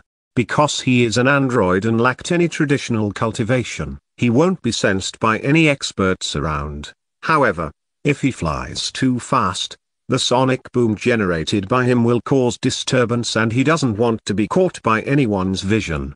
Hence, he flew at a slow pace and it took almost 30 minutes to reach Lin Yuany's mansion. He came here many times and even knew what room at what residence his friend sleeps. Of course, even if he has no knowledge of it, there shouldn't be a problem. His hypersensors could spot her in an instant. Alan slowly intruded into the house and reached Ling's room, which was surprisingly lit up. The time was around 1 a.m. and Ling still appeared to be awake. She was seriously writing something in a notebook. At first, Alan planned to knock, but intending to surprise her, he scanned the room and saw that a window is opened. He flew around and then went in through the window, only to land on the bed and alerted her due to the creaking sound of the bed. As Ling's abruptly turned around and saw Alan, she almost screamed, "All N." She managed to control her voice with a look of surprise on her face. "What are you doing here?" she asked curiously before suddenly remembering the fact that he is a high-quality puppet of the weapon seller just like Alina. Depression took over her instantly before anger replaced it. Mark then said, "I'm here to see you." "Oh, around 1 o'clock?" Ling's expression changed and she acted coldly towards him. Chapter 435, Shattered Illusions. Alan's awakening to Ling's true feelings. It was the first time Alan saw coldness from Ling's. He was familiar with her cold personality but she never acted this way toward him. She was always warm and friendly. He doesn't know why she appeared angry. Maybe, is it because he disturbed her when she was in the middle of some important issue? Alan learned from Mark that he cannot just come to a conclusion based on a woman's behavior. Analyzing won't work for some women as their actions don't have logic. Alan wondered whether Ling's was one such woman. As he was busy thinking about the perfect reply, Ling's then spoke. "I asked you a question, Mr. Allen. Why are you here at this hour, Mr. Allen?" The android was surprised once again, but remembering Mark's teachings, he put away his analysis and went directly to the matter. Trying to be as honest as possible, he explained, "Sister, I'm actually not sure about it. My big bro and the others have left the city and I was alone.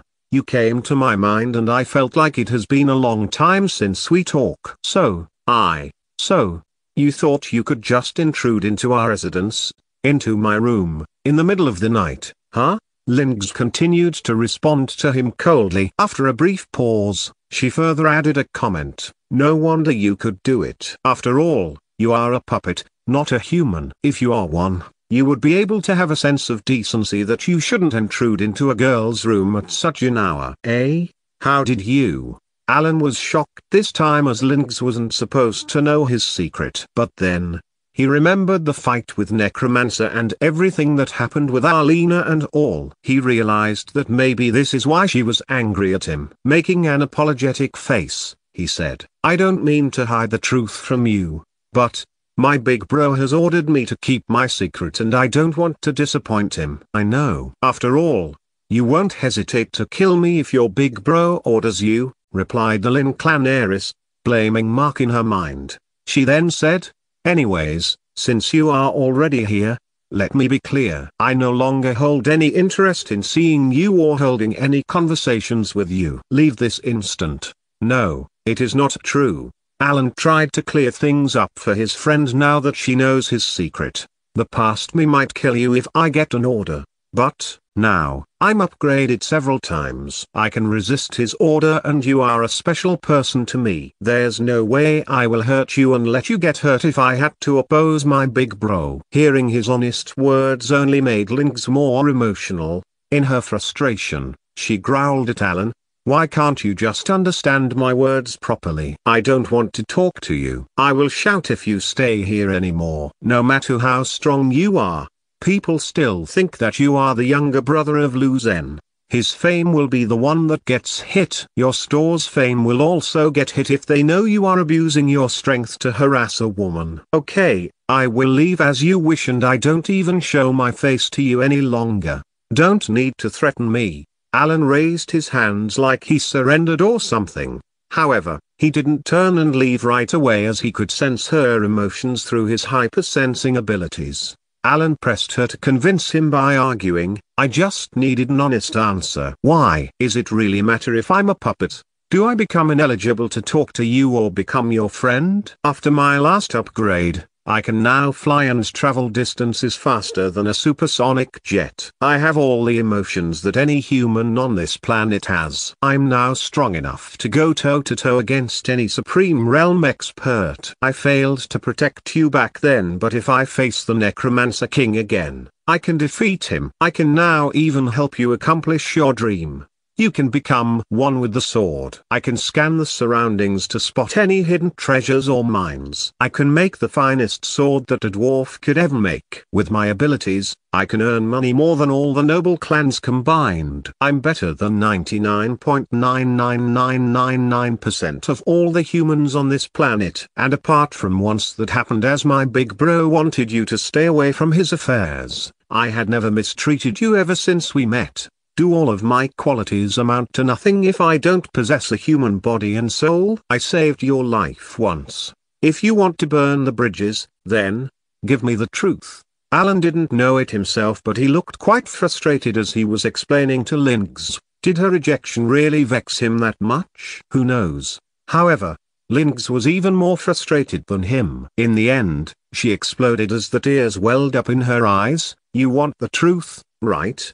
Then, hear it. I fell in love with you, bastard. And you turned out to be a fucking puppet. It is unbearable for me to even look at you. Can you understand what I am going through? You have abilities. Okay, they might suit a bodyguard or an adventurer or some other profession. Sure, you can earn loads of money, but can you really love someone? Can your heart beat for someone when you don't even have a heart? Can you marry someone and have kids? Can a girl imagine a future with you?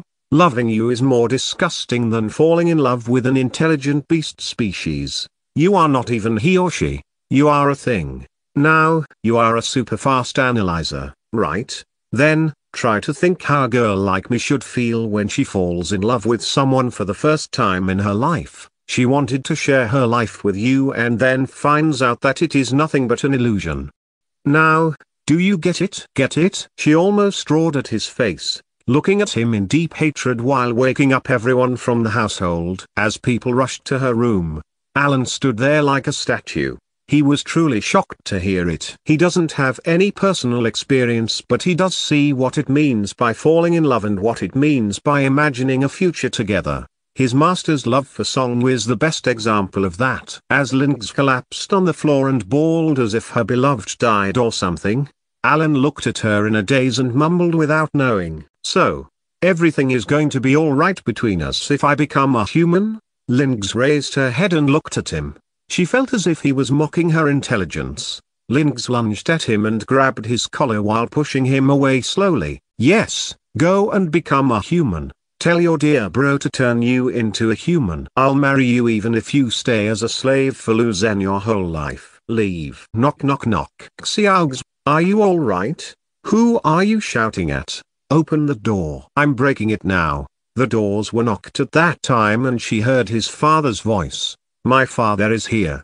Leave." Lynx was alarmed and she suddenly talked in a whisper, hurriedly sending away Alan. Once, Alan jumped out of the window and flew into the sky in a daze. She wiped her tears and turned around, telling him to give her a second. As she opened the door, she saw his father along with a couple of servants were there standing outside. He stepped inside and looked around. "What happened?" "Nothing," replied Ling's in a hoarse voice. Lin Yuang then looked at her face. "You are crying. Are you all right?" As he touched her face, it felt hot. He then touched her forehead. "You have a fever." He turned his head and shouted, "Bring the physician right now." As one of the servants left, Lin Yuang took her to the bed and let her sit before he kneeled to her height and asked, "What is it that about? Did you have a nightmare?" Ling's nodded thrice in silence, not intending to explain to her father. Lin Yuang smiled as he patted her head. "It's probably because you hold yourself up for several days. You are probably scarred because of the Necromancer King. To defeat it, you must go out and roam." As Ling's nodded, Lin Yuang sighed as he sat down. "Today also has been hectic for me." First Tona Lu's accusation against the Emperor, then the Emperor's retirement announcement. Sigh. Uncle Shang's retirement? Meanwhile, Alan was flying in the air, trying to digest her questions. On the way to his home, he questioned even himself whether he could really do what a girl expects of him. Unfortunately for him, he is an android and everything is usually based on logic. Why he stays loyal to Mark, it is because he is his creator, although the system is considered his parent. But, why does he act too desperate to save his friendship? Is it really because she is the only friend he had, or is it something else? Is there a possibility that he too likes Lynx the same she liked him once? There are too many things and Alan couldn't come to a conclusion for some reason. Maybe he gets the answer if he is a human, thought the android. Chapter 436, Wedding Whispers, Plans for a Destination Celebration. The next day morning. Royal Palace, Lunary's City, Western Moon Kingdom. Welcome, Lord Lu, Lady Song, and the honored guests, to Lunary's City. Your presence in my palace is a great honor. May our alliance bring prosperity to both our families. The King of Western Moon, Shen Nu, accompanied by his daughter, courtiers, and officials, greeted the guests with a formal deep bow, showing reverence and acknowledging their presence. Mark and Song respond bows with equal respect. If this was any other normal visit, such formality was unnecessary. But, since it holds special significance, the king treated Mark already as his son-in-law and gave him the respect he deserves. Following the formal greetings and rituals, King Shennu led the guests in a majestic procession through the palace, showcasing the grandeur and splendor of his kingdom. Courtiers and attendants follow along, adding to the sense of importance and celebration. It is not the first time Mark and Song were visiting the palace, but as agreed upon beforehand, they played along. Only Xim was new, and as a person who never stepped inside a royal palace, she was quite overwhelmed with their wealth. Not knowing that Mark once held more wealth than the combined wealth of the Western Moon Kingdom's citizens, but blew it up all on weapon transmutation skill. Once it was over, everyone was given their own guest room to take rest until lunchtime. Xim slept peacefully all night while they were on the way, but Song kept Mark company, talking with him so that he don't sleep on the way, and their vehicle crashed into some tree or rock. Now, Mark has 9.6 points of strength, 9.5 temporary points of intelligence, and 9.1 points of resistance. His physical and mental stamina is over the roof. He doesn't get tired that easily, and neither could he feel much stress unless it deeply affects his soul, meaning emotional things related to his heart. However, Song doesn't have such resistance. The moment she stepped into her room, she collapsed on the bed and fell into a deep sleep while sharing the room with the manticore and the golden kitten, which constantly act as her bodyguards. As for her real bodyguard, aka her dad who disguised as the Black Knight Warrior, he too couldn't properly sleep in a sitting position as Xim, hence, he also fell asleep as his back hit the comfy bed. And if one wonders where the Zheng was, the Beast Emperor continued his stay at Mount Lan and temporarily stayed away from Mark. Xim took out her griffin for a walk as they roamed outside of the palace while Mark was in a private meeting with Shennu and Xinling in his room. Okay, son, let me go through what we have discussed through the communication scroll over the past few days. King Shennu started speaking first, directly going through the matter. Meanwhile, Mark was also slightly surprised at Shennu's change of address toward him, as it is the first time he called him like that. But he didn't mind it and listened to the king in silence.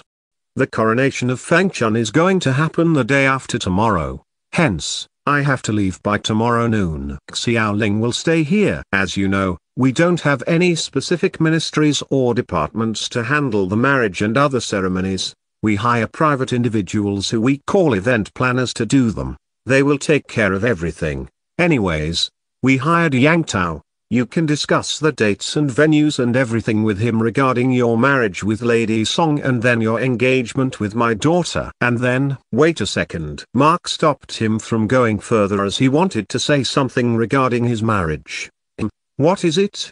He asked. Xinling, who was just smiling in silence, also couldn't help but curiously look at Mark, wondering what he wants to say. Mark then said, there's a slight change in the plans actually. After discussing it a bit, we realized it is better if my marriage with Song happened somewhere else. Where? Shennu asked. Before Mark answered, Xinling said in a bit of an unsure tone, Eastern Sun Kingdom. Mark asked curiously, did Song tell you that? Xinling shrugged her shoulders, just a hunch, backed by a couple of theories. Mark stared at her for a couple of seconds and got back to her father, as he doesn't want her to explain her theories, at least not in front of her father.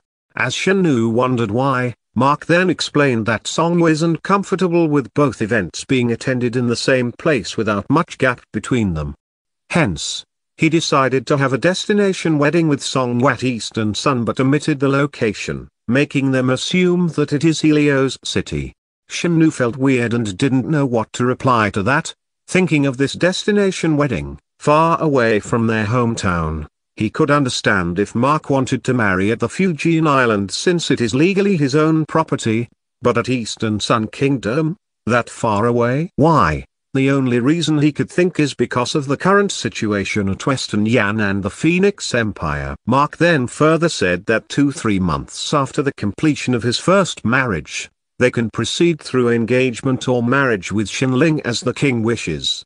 Mark's assurance about his marriage to the princess brought a bit of relief and a boost of energy to King Shennu once again, and the latter continued with his explanation about their schedule. Anyway, once the Western Yan is formally declared as the independent kingdom, we will proceed with implementing this embassy system and make sure to propose this system to the other powers who will attend the ceremony. Coming to yourself. For the next few days, Xiaoling will be responsible for taking care of you and your companions. She will let you know everything you have to know about our kingdom and our royal affairs. After that, I expect you to train the soldiers for a week regarding your firearms and vehicles as you have promised. Then, you can go and tour around these airstrips and runways that you wanted. Whatever place you want, we will make the arrangements. Regarding the world auction, we still have to wait for the announcement, but as we know, the sellers usually have 10 weeks of time to register their items from the date of announcement. So, I guess we have plenty of time. You can use this time as an opportunity to marry Lady Song within the next couple of months, and then we can proceed with my daughter's engagement after the auction. It's just a suggestion, not pressuring you by any means. Mark thought about it, taking the matter rather seriously. To be honest, he doesn't want to think about the marriage until he moved on from his revenge. He wanted it to be something like opening a new chapter of life. For that to happen, he needed a civil war to start in the Phoenix Empire, to get the desired results. He estimated about 5 to 6 months of time, but this King Shennu was trying to rush his marriage with Song so that he can get his daughter to wed him. What should he do? Chapter 437, Unleashing Ambitions and Mechanical Disappointments. After much thinking, Mark decided to rush his plans too. First of all, he cannot keep Shang Zhao hostage for too long. He never knows if Lan Jinyi suddenly loses her patience. Secondly, there is a high chance that things might get cooled down if he gives too much time for Phoenix Empire to recover. Before he left, he did hear of the announcement made by the Emperor. Mark assumed it might be because of his allegations, but he didn't have any pity for his biological father anyway. In fact, he thought this is a perfect opportunity for the civil war to happen. Shang Zexi cannot win the race at all costs. But he cannot lose by extreme either. The Crown Prince should feel like he has a strong chance. As long as he loses by a tiny margin and Shang Wei ends up being a winner, Mark felt like he could support the Crown Prince in the shadows through funding and breaking up the military. Once Shang Zexi emerged as a strong opposition, he will reveal the truth about the new Emperor Shang Wei. Neither the primitive-thinking ministers nor a proud person like Shang Zexi would ever accept an illegitimate child to sit on the throne. As the hell breaks loose at the Southern Empire, Mark will rake in money while supplying weapons to both parties. He will have his revenge and money at the same time, like hitting two birds with one stone. However, there's also another problem, which is the fact that Shang Zexi and Shang Wei are still brothers who grow up together. They might have rivalry but didn't have hatred against each other. If they have strong hatred, then Shang Zexi would have a strong motive to overthrow his brother even if he has to destroy his own empire in the process. But what can spark such hatred? Mark wondered. He had a few thoughts, like staging an assassination attempt on the Crown Prince, abducting the Crown Prince's wife, creating rumors like the Crown Prince turned out to be impotent, etc. He wants to have a strong emotion of hatred from the Crown Prince. After thinking for a bit, a familiar face came to Mark's mind. A smile appeared on Mark's face as he thought, Niru Gang.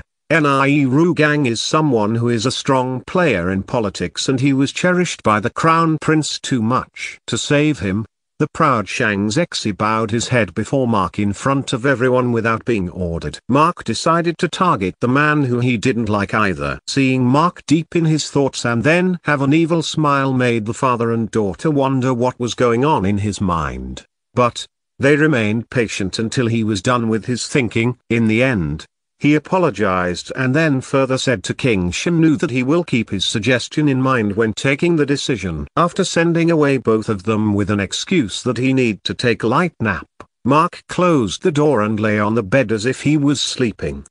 But, in reality, he isn't. He spoke to the system. Open Mark's factory. Mark's factory. Level 4. Available machines. Drill press, 10. Welder, 10. Milling machine, 10, lathe, 10, weighing and measuring equipment, blender, grain forming machine, curing machine, and computer numerical control machine, CNC. Available time, 240 minutes.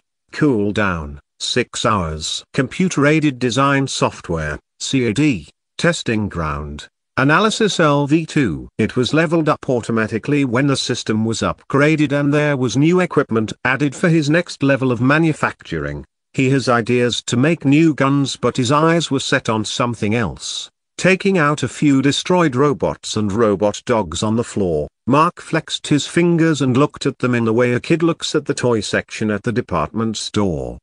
Let's see how these robots are different from normal ones. How could they use ether energy as an alternate power source of electricity? We'll have our answer soon enough. Mark's face brightly glowed as he dismantled them to pick up some important components. 3.5 hours later, Mark's spirit was seen engrossed in making a large-sized multi-headed robot dog using the spare parts from the destroyed ones and the machines available around him. He had a couple of built-in robots from the factory as assistants for more precision and faster. Eventually, a 7-foot big large-sized robot dog with 3 heads was built successfully. It was quite an achievement considering it has only been a little more than 200 minutes have passed. Looking at it, Mark imagined the figure he took inspiration from and mumbled in a bit of disappointment. That Cerberus looked menacing, but this looked quite docile even with its size. And their eyes are also slightly small, but then again, I didn't have the necessary equipment to make my own camera lens. I had to use what I have at the moment. Even to give it a zooming function, I had to buy 20x scopes and modify them so that they cover their eyes with a voice-activated function from me. Anyway, let's test it and see the final result. If this prototype works, then I can make better ones in the future. I can even add various weapons to it. Taking it to the open area of the testing area within the factory realm, Mark then jumped onto his back and pressed his hand at the joint part where its 3 heads attached to its body. There was a Type B socket to plug in the adapter, but Mark intends to test with the ether energy. He placed his hand over it and concentrated a lot, trying to pour as little ether energy as he could. After all, a rank 5 robot consumes about 1,000 ether particles worth of energy to run for a whole day. He doesn't know its rank yet, but he was confident that it won't exceed rank 5 as he didn't use stronger materials anyway, and much of its body was also salvaged from rank 3 robot dogs and rank 3 battle robots. Hence, he was wary about pouring the ether energy, not wanting to short-circuit it. Mark just wants to know whether it is working or not. And just as his ether energy entered the prototype and reached its batteries, they instantly passed the current all over its circuits. The 6 eyes of the prototype glowed up in blue as if it came to life. Woof woof woof. The 3-headed robot dog let out powerful barks simultaneously, lighting up the eyes of Mark in excitement. But his happiness was only short-lived. Before he even got down onto the ground and took a good look at his invention, he heard something like an explosion inside the dog and heavy smoke coming out of their mouths, and their heads were hung down. System, activate. Analysis LV2. He analyzed the dog in a hurry, and the system only gave him a piece of bad news in response. Ding. The circuits were fried completely due to incorrect voltage input, component failure, and a power surge. As if that wasn't enough, the sassy system went on adding a comment of its own. Ding. System score, 2.5. Don't put too much focus on the exterior appearance, host. Damn it. Mark's face darkened. Chapter 438, Unexpected Success and Dashed Expectations. Returning to the real world in disappointment, Mark took a nap to clear his head from having any sort of negative thoughts. After taking a nap for an hour, he freshened himself with a shower and then dressed up for the grand banquet arranged by King Shanu in his welcome. The courtiers, officials, top military personnel, and wealthy individuals all attended the banquet. Songwon Shinling joined the other ladies. Mark felt the atmosphere is quite similar to the one he had at the Eastern Sun. There, he was a visiting guest. So, he was fine. But, here, he is going to be the son-in-law, and he didn't like these things to stay that way. Upon remembering Shinling's ambition behind this marriage with him, Mark felt like he should play more of an active role rather than standing behind her, as the princess was going to overthrow the patriarchal system in the kingdom. But then again, he doesn't want the matriarchy system as Shinling wanted either. After all, it won't improve the lives of women except for bringing additional chaos. Shinling knows that, and she has her own plans to deal with the consequences too. But Mark also has his own plans for her, and he should make sure that she stays in the dark as long as possible. The princess is smart enough to figure out his whole secret just by connecting the info she has with his past actions. As her cooperation is too integral to his kingdom building strategy and he doesn't want to use threats now that he chose the path of marriage, Mark felt like he should be very careful whenever reveals his plans to her. Back to the present. After the banquet was finished, Mark made a visit to the branch store to see how Changbo and Meng Tao were doing. As neared the store, he saw a huge line in front of the entrance even though the sun in on everyone's heads. Mark was astounded to see such popularity of his store's branch, which was officially opened only 2 days ago. Unless the royal family publicized extensively, it shouldn't be possible. He couldn't help but think of his main branch which was out of business for more than a week now. Curious about this incident, he tapped the shoulder of the person standing at the last of the line. "Excuse me." "Yes?" The guy turned around to look at Mark. He didn't recognize him and just asked, "May I help you with something?" Mark pointed at the tower and asked, "Why there are so many people?" "Oh, you must not have heard about it." The young man's face just glowed in excitement as he explained, "The food served over there is top-notch. Even normal egg fried rice tastes like a delicacy. The best dish, Meng's roasted spirit duck, was just heavenly. You know the best part? It only costs 3 gold coins." "Yuh. That is a weapon store, right?" Mark couldn't believe his ears properly. "Why, this guy is talking about food." The stranger then nodded. "It is, but it's just the bottom and the first floor. On the second floor, there is a clothing store. On the third floor, there is an alchemy store. On the fourth floor, there's a Jianzi challenge, where there's a reward for the number of featherball kicks. And there's also a quiz challenge to win the rewards. The fifth floor was occupied by the restaurant and the sixth floor was restricted. It's probably where the manager lives. Who knows?" After a brief pause, the stranger finished with a comment, "I should say these guys know how to do business. But then again, it is the king's son-in-law. You can't expect normal things from such a legendary figure." If Mark would hear this comment at another time, he would feel happy to hear such praise from a stranger as a third party. But his mood isn't good at the moment. He felt like his trust has been betrayed by Changbo and Meng Tao. He left the line and went to the back side of the tower, where there is another entrance. However, that can only be opened from the inside. He took out the communication scroll and contacted Changbo. The latter was busy explaining the features of an AK-47 and AK-203 to a customer, and he dropped the conversation and rushed to the back exit, located in a small storage room behind the counter, as soon as he received the message. The large stone door, which is a part of the tower, was slid to the side within no time. Changbo greeted Mark in great excitement. "Lord Lu, when did you arrive here? I thought you were supposed to come to Lunari's city 5 days later. Please come inside." Mark stared at him with a look of frown on his face. He didn't respond for a while. The Welpire was startled for a moment when he saw his displeased boss. He asked, "Lord Lu, is something matter?" Mark raised his head to look at the tower and replied, "I believe I told you to run a branch of Genesis Weapon Store, not turn it into a recreational hub." Recreational hub? Changbo never heard of such a word. Hence, he was confused a little bit, but at least he got the gist of what Mark was trying to say. He politely said, "We'll explain to you everything, but please come inside." But Mark was stern and gave an order as he stepped inside.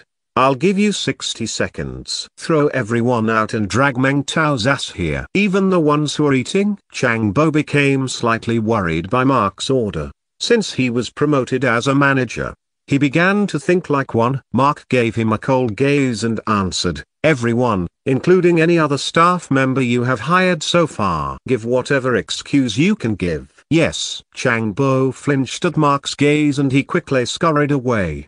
Mark didn't know what the Welpire has told everyone, but within just 90 seconds of time, the entrance door was closed and only 3 people remained in the store. Meng Tao and Changbo were standing beside each other in silence as Mark stared at them with clear displeasure written on his face. "Changbo, explain yourself." Mark opened his mouth as he sat down on the chair. The teenager and the young adult gulped their saliva. Chapter 439. A menu of transformation. Sometime later, Meng Tao and Chang Bo were kneeling on the floor with Mark sitting on the chair and staring at them. His anger couldn't be subsided no matter how much he tried to be calmer. Chang Bo and Meng Tao defend themselves earlier by how it incredibly made the store popular and how they raked in earnings of about 754 gold coins in just a matter of 2 days.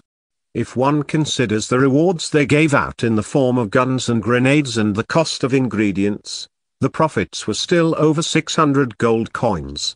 Mark scolded them for misusing their freedom to do whatever they want, and he shouldn't have put a teenager or a young adult to manage his store.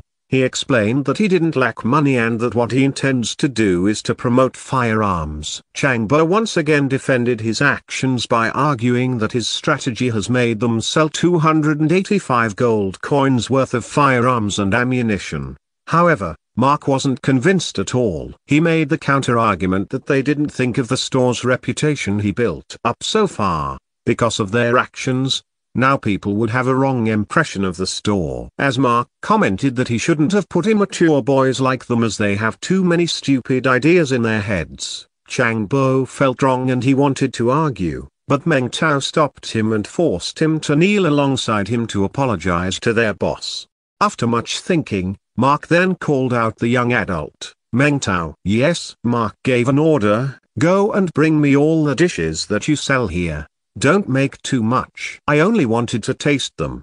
Meng Tao's face glowed up as he felt like their boss is giving him an opportunity to prove themselves. I'll return in a jiffy, boss. As Meng Tao rushed away to the stairs, Chang Bo looked hopeful at Mark. Mark didn't spare a glance at Chang Bo and stayed silent. The whelp buyer continued to kneel. After a few minutes, Meng Tao returned and informed him that the food was ready. Mark realized that this former heir of the Meng clan probably made it in huge amounts in advance and stored it in a storage ring.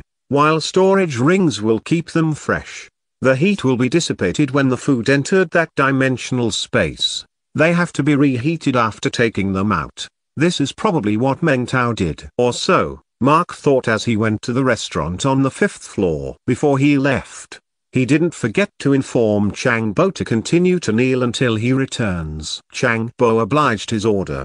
Meng Tao could only pat his shoulder in sympathy and tried to cheer him up by saying that his food will improve their boss' mood. As Meng Tao followed his boss, Chang Bo looked down at the floor. He almost felt like crying as he was mumbling, I shouldn't have left his side when he gave me the offer. Life was so simple in Imperial City. Here, the ambition to earn more money has gone to my head and I became too greedy. Meanwhile, Mark sat at the table and Meng Tao served the dishes on small plates. The moment Mark's eyes fell on the first dish, the stir-fried vegetables, his gaze changed a bit. I see.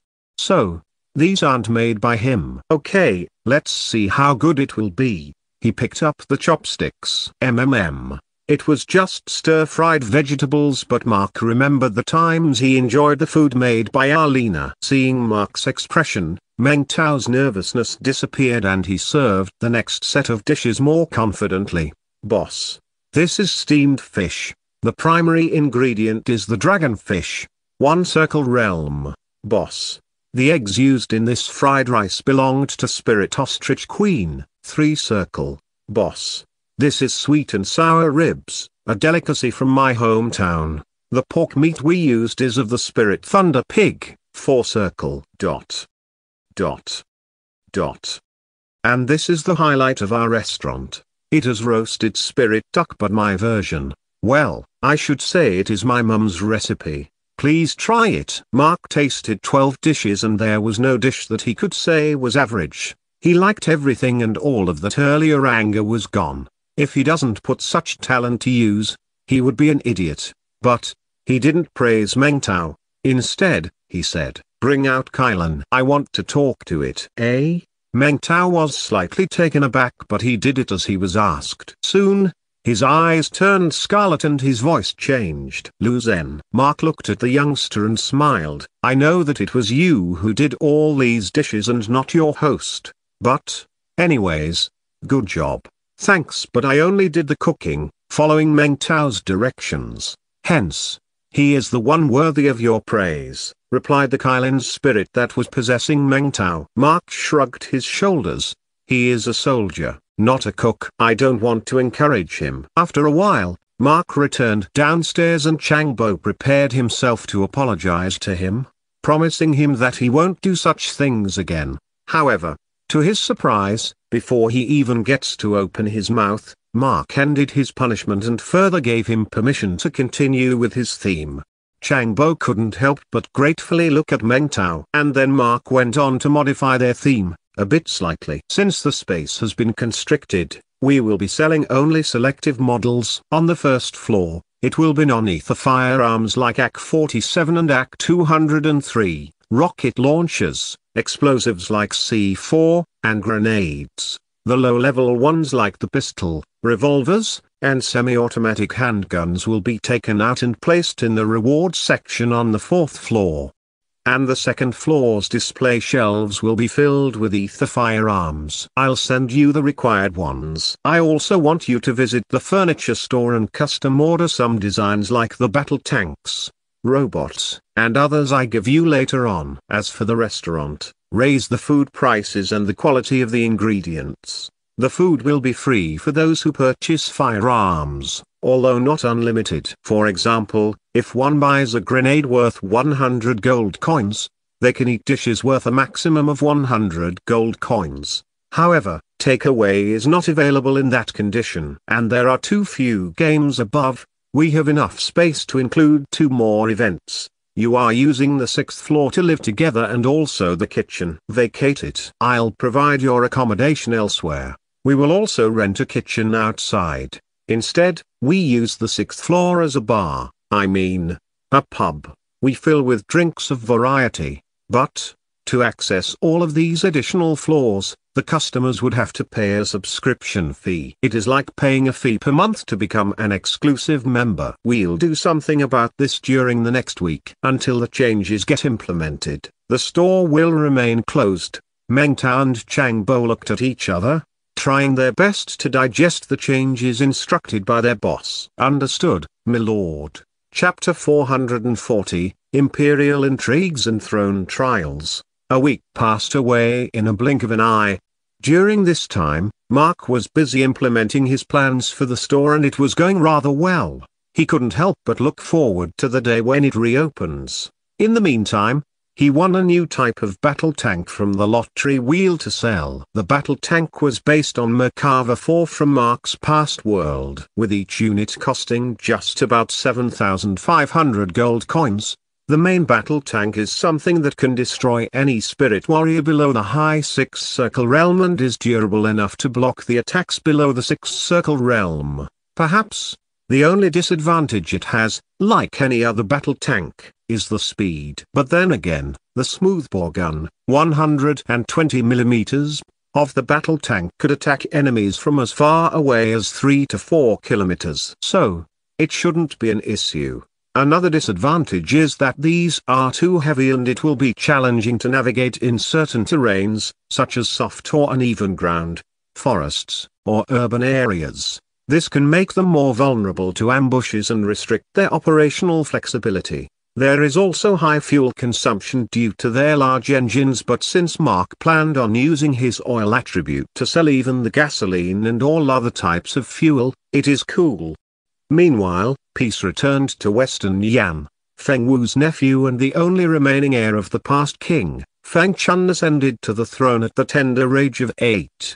Obviously, that means Feng Wu will be ruling in Feng Chun's place until the latter grew up into an adult. The coronation ceremony went quite well with the attendance of the Crown Prince Shang Wei from the Phoenix Empire, King Shen from Western Moon, King Ouyang Zhen from Eastern Sun, respective envoys from the Dwarven Kingdom, Kylin Empire, and Kun Empire.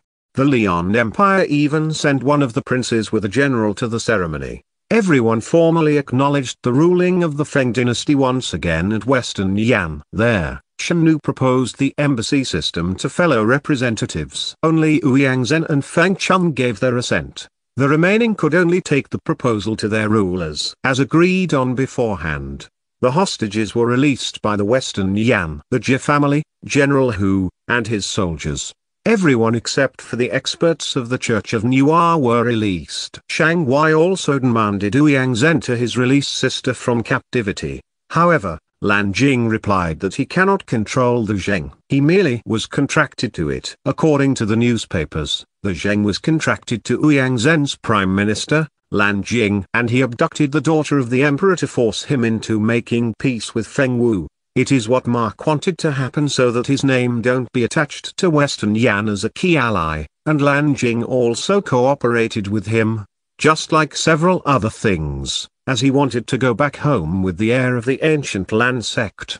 Shang Wai could only return empty-handed, disappointing his parents. Lan Jinyi swore in her heart that she brings back her child. And within 2 days of the coronation ceremony, there was a huge battle in the Kuniu mountain range. Forests were destroyed, hills were razed to the ground, and several indigenous tribes living in the mountains without any contact with the outside world were wiped out. But Lan Jinyi couldn't achieve victory against the five-tailed scarlet leopard. She lost her challenge and can no longer demand her daughter from the Zheng. Hence, she can only try an emotional angle. She would visit him daily and request for her daughter's release. As time passed, Zheng's attachment to her and her late father affected him and made him softer. Meanwhile, at the imperial city, the trial for the imperial throne has started. About 5 contestants ended up in the race, but unfortunately, Shang Wai didn't appear to be the favorite as the clan lords had expected. From the imperial family, there are only 2: Shang Wai, third prince, and Shang Zexi, crown prince.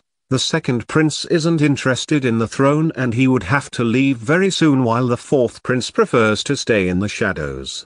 As for the remaining 3, one is the emperor's younger brother from a different mother. Shang Xing, aged 51, is the son of the queen consort of Shang Fu's predecessor. He and Shang Fu fought for the throne, but the latter won with more support, as he was not only the crown prince but also awakened the bloodline of the phoenix. Since then, the grand prince stayed out of politics. Now that an opportunity came before him, Shang Xing jumped into the race. The fourth contender, named Shang Hao, is a distant relative of the imperial family but still bears the surname, as he was a direct descendant of Shang Fu's predecessor's brother. Shang Hao is currently working as the vice secretary of the Department of State Affairs. He isn't exactly what you call a key figure but still holds connections with the major noble clans. And the final contender is surprisingly Shang Xiang's eldest son, Shang Jun, aged only 27 years old. This young man was once touted as a genius who has the highest chance to become a supreme realm expert. Born from Shang Xiang's concubine who hailed from Dragon Empire, Shang Jun was not only blessed with the Phoenix bloodline but he also became a spirit warrior at the age of 5. When he was 8, he was already in the Two-Circle realm. However, in a suspicious incident in the past, when he and his mother were ambushed in the Wild Zone, his mother was killed along with the guards while one of them grabbed and escaped. A timely save from a wandering spirit warrior saved his life, but by that time, the kid has lost his cultivation. Since then, he was looked down on by family members and relatives. He faced a lot of bullying in the young, but his father turned a blind eye. After 7 years, the 15-year-old coincidentally met the same wandering spirit warriors, who took him as a disciple. And together, they embarked on a journey. No one knows where they have been or what Shang Jun was doing, but as he returned home a week ago after being away for 14 years, he somehow gained the cultivation and entered the Seventh Circle realm while still having the abilities given by the Phoenix bloodline. Chapter 441, Triumph in the Dungeon. Shang Jun's victorious battle. Back to the competition for the throne. It's been 4 days since it began and the first round in this trial was about to end. The first round was named the Trial of Monsters. For this round, Dungeon of Venclaw was selected. The 6-star dungeon in the Jin province was explored by Bei Agzun, and the Imperial Army made sure that no 30-party adventurer stay in the place. The mission was simple. The 5 contenders have to enter the dungeon and make a contract with a beast of at least 4 circle realm within a time limit and return. Those who are unsuccessful will be eliminated from the competition right away. If there are multiple contenders who are successful, the one with the highest scores, depending on the type of contracted beast, will be receiving an advantage during the next trial. The contenders will enter the place alone without any help. Shang Jun has the advantage due to his high cultivation, while Shang Hao has the lowest chance. Shang Xiang has contracted with the peak 5 circle realm beast of fierce grade named Sylphire, a fire-breathing wolf. Shang Zexi was also successful in contracting with a low 6 circle realm beast but of normal grade, named the Armored Elephant. Shang Wei surprised everyone by going for a 4 circle realm beast.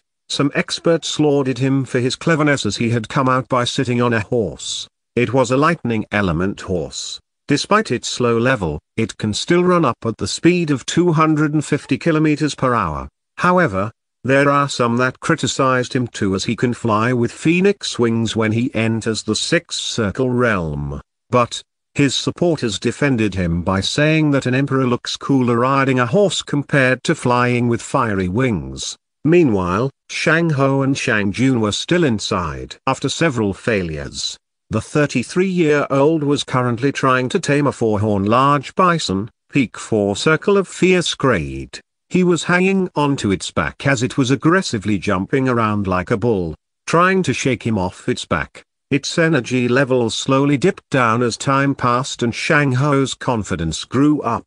Unfortunately for him, fate put Shang Jun in his path. Before he accomplished the task, the bison suddenly disappeared alongside every other creature in the region. Thud! Shang Ho fell on his butt and was taken aback by the situation. What the hell has happened? He wondered before his eyes fell on a giant crab-like creature with a dark, black shell. The beast was coming toward him and Shang Ho's face turned pale in fear. He quickly started running away in a random direction, but the creature didn't chase after him. It went toward the portal, which could only be accessed by humans. It entered the portal and exited the dungeon, where a huge campsite was built around with people waiting for the contenders. Since it was the last day, Emperor Shang and the other princes have been paying attention to the dungeon in anticipation that Shang Jun gets disqualified. As any father, he wants his children to become more successful than the others. If someone has to become the next emperor, it should be his child, not his brother's son.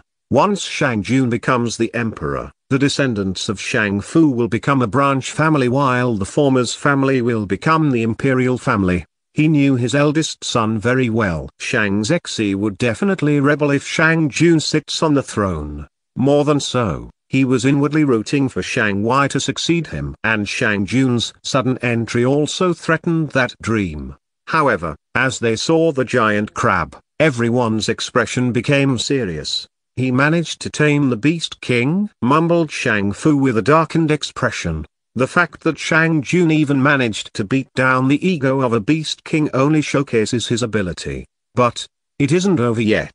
Upon reaching the Emperor's campsite, Shang Fu jumped down to the ground and walked toward him. He questioned the Supreme Commander whether he passes the first trial. As Baigzun nodded, he went on to ask whether the following trials have anything to do with the captured beast. As the details of the following rounds were already announced, Baigzun wondered whether there is something wrong with his long-haired prince and replied, "You can use contracted beasts in the battle." The 6-foot handsome hunk then smiled before leaving a comment, "Then, I'll put it to a better use." Neither Baigzun nor the people around him understood what he meant, but taking them by surprise once again, Shang Jun walked to the Beast King and closed his eyes. Release. The phoenix flames burned the invisible chains between him and the Beast King, freeing it from the contract. The Crab King, Venclaw, frowned inwardly as it asked him in a deep voice similar to that of a human, "What are you doing? Why did you sever the bond?" Shang Jun smiled as he summoned a semi-divine grade sword and poured his ether energy into it. "Sorry, but your usefulness has ended. Perhaps a dead one is more useful." "How dare you!" the Crab King roared in anger, alerting the soldiers around and even the Supreme Commander. As the Crab King raised its sharp and raised pincers to attack its former contractor, the latter rushed forward with phoenix wings erupting from his back.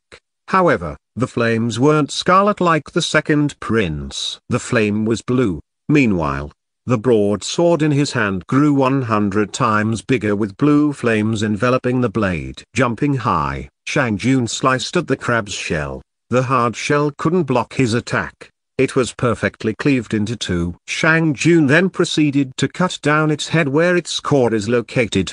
He placed the large head in his storage ring and left behind everything. A few moments ago, it is a beast king, the overlord of the dungeon, but now, it is a huge corpse that couldn't even be cooked and eaten as it is risky to eat a dead crab. Okay, that was done. Maintaining a smile on his face, Shang Jun kept away the sword and clapped twice for his effort before bowing toward the core. Thank you for your contribution. Your sacrifice will be remembered. Everyone. Chapter 442, Trial of the Scrolls, Unveiling the Path to Wisdom. With Shang Ho out of the race, only 4 remained. The next day morning, at the imperial court filled with officials, the 4 contenders stood beside each other as they stared at the emperor sitting on the throne. Shang Fu went on to say, the second phase is the trial of the wisdom. As you have been informed earlier, this trial focuses on your wisdom. He shifted his attention to the officials and continued, in the upcoming trial, the contenders are presented with a series of intricate puzzles, riddles, and tests of intellect. They must unravel ancient scrolls, decipher cryptic symbols, and solve complex logic puzzles. The trial focuses on their strategic thinking, problem-solving skills, and ability to make wise and sound decisions under pressure. He shifted his attention back to the contenders and spoke. The trial of wisdom has 7 stages. Each day, 1 stage. The time limit will be sunset. For the first stage of this trial, the 4 of you will be locked in different chambers filled with ancient scrolls. The fragmented information about the emperor's lineage and historical events is scattered around the chamber. You just have to collect and piece together the scrolls, arranging them in the correct chronological order. You receive a score based on how much work you have completed. For this task, the maximum score also varies according to the difficulty. Your scores will add up as you go through a different stage of the trial on each day. By the end of the 7th day, the one with the least score will be eliminated. As for which room each one will go to, it depends on your choice. As the highest scored contender during the previous trial, Prince Shang Jun would get the first choice. Here are the 5 scrolls. The emperor gave the scrolls to Bai Xun, who then passed them to Shang Jun. He opened one. It basically contained the difficulty level in the form of chess pieces. Like a soldier, max 50 is the weakest and easiest difficulty, followed by the Royal Knight, max 100, Captain, max 100, General, max 150, and Supreme Commander, max 300. This time, Shang Jun didn't go for the best one, assuming that it will be too difficult. He took the general level difficulty. After him, Shang Xi's turn came. However, he too was reluctant to choose the hardest one.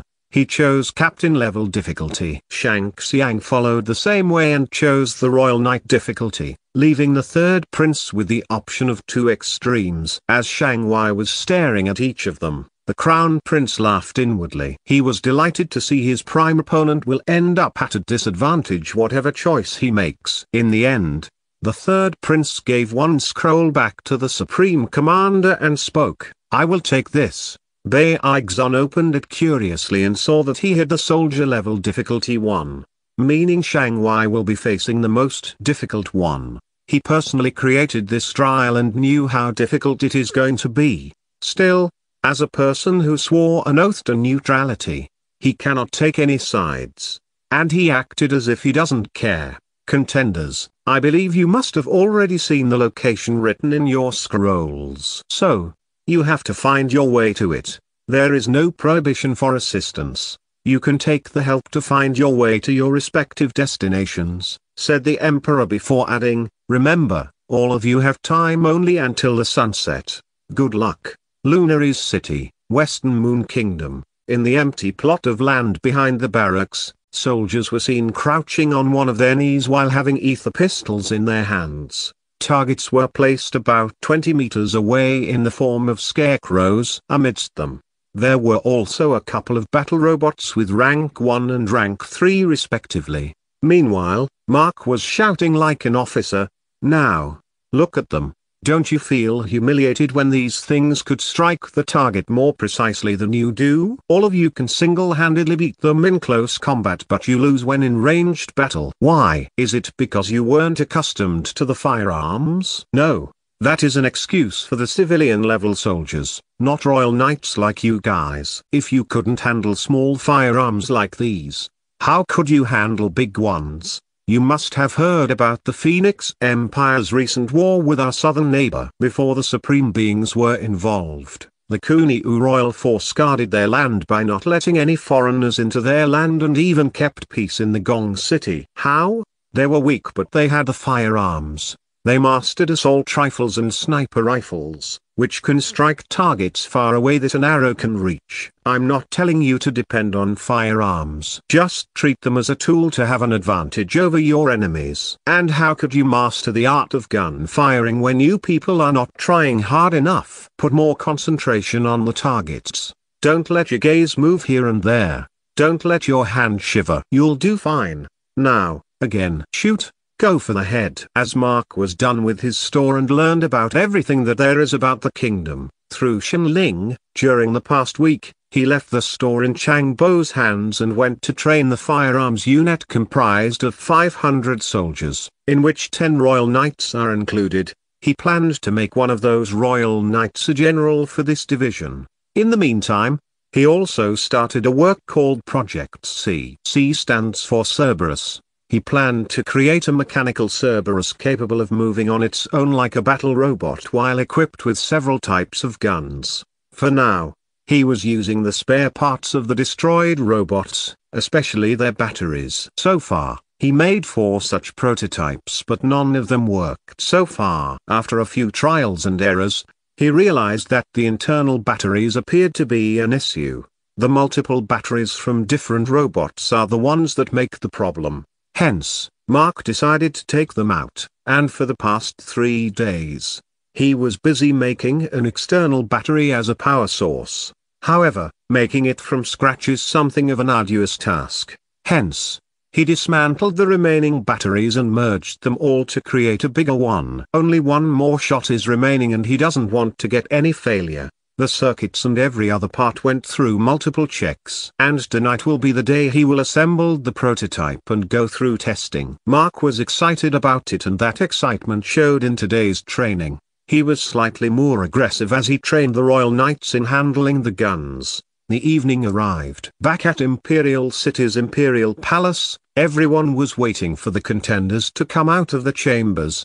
Meanwhile, in Lunary City's Royal Palace, Mark was looking forward to bedtime.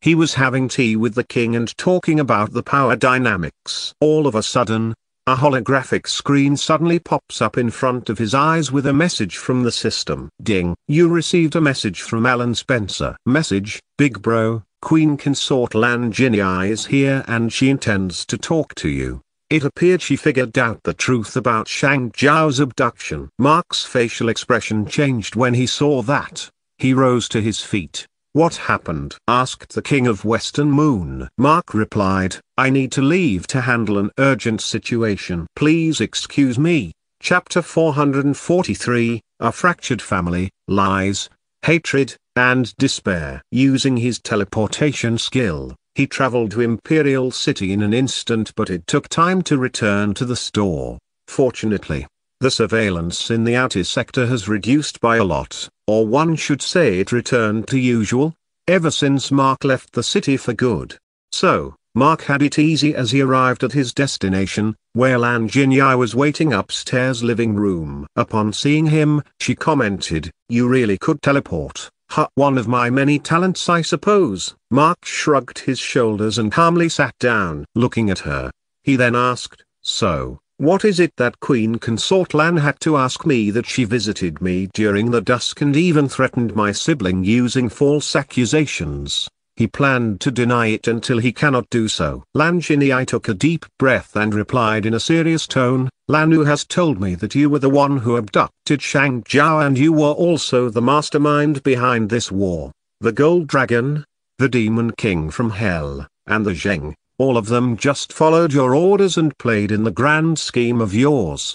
Mark didn't expect the Zheng would reveal his plan. He decided to confront him, but for the moment, he needed to handle this woman. Since the ultimate defense of the store has been upgraded and even demigods are useless, Mark was confident that this biological mother of his was completely at his mercy.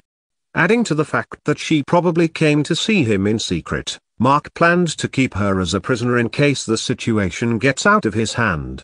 Looking straight into her eyes without any fear, he leaned back and said, "If you think I did all those, then you can inform your husband, the Emperor. Since I'm no longer a citizen of your empire, I won't attend the summoning of the Imperial Court, but he can use his connections with Western Moon's king to confront me." "Come here." "You know why," replied Lan Jinyi. "What do I know?" Mark responded with the question. Lan Jinyi looked at the floor and took a deep breath before answering. "The fact that you are not the child of Lu Yimu and Yi Zexi. Emperor Shang is your true father and you are my biological mother," finished Mark in place of her.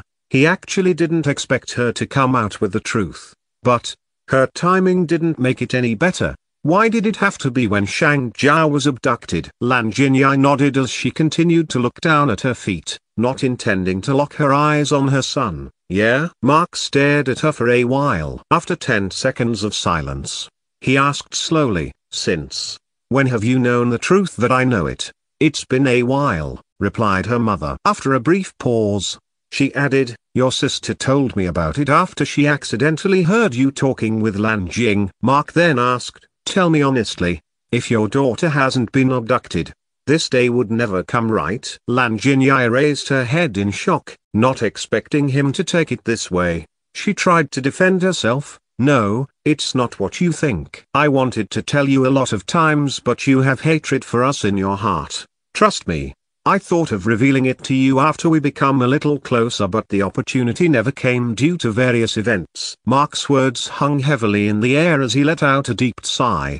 His voice filled with a somber tone. "Well, it may seem that time has slipped away, Queen Consort Lan," he uttered with a hint of resignation. "Your husband is a notorious skirt chaser who precedes him.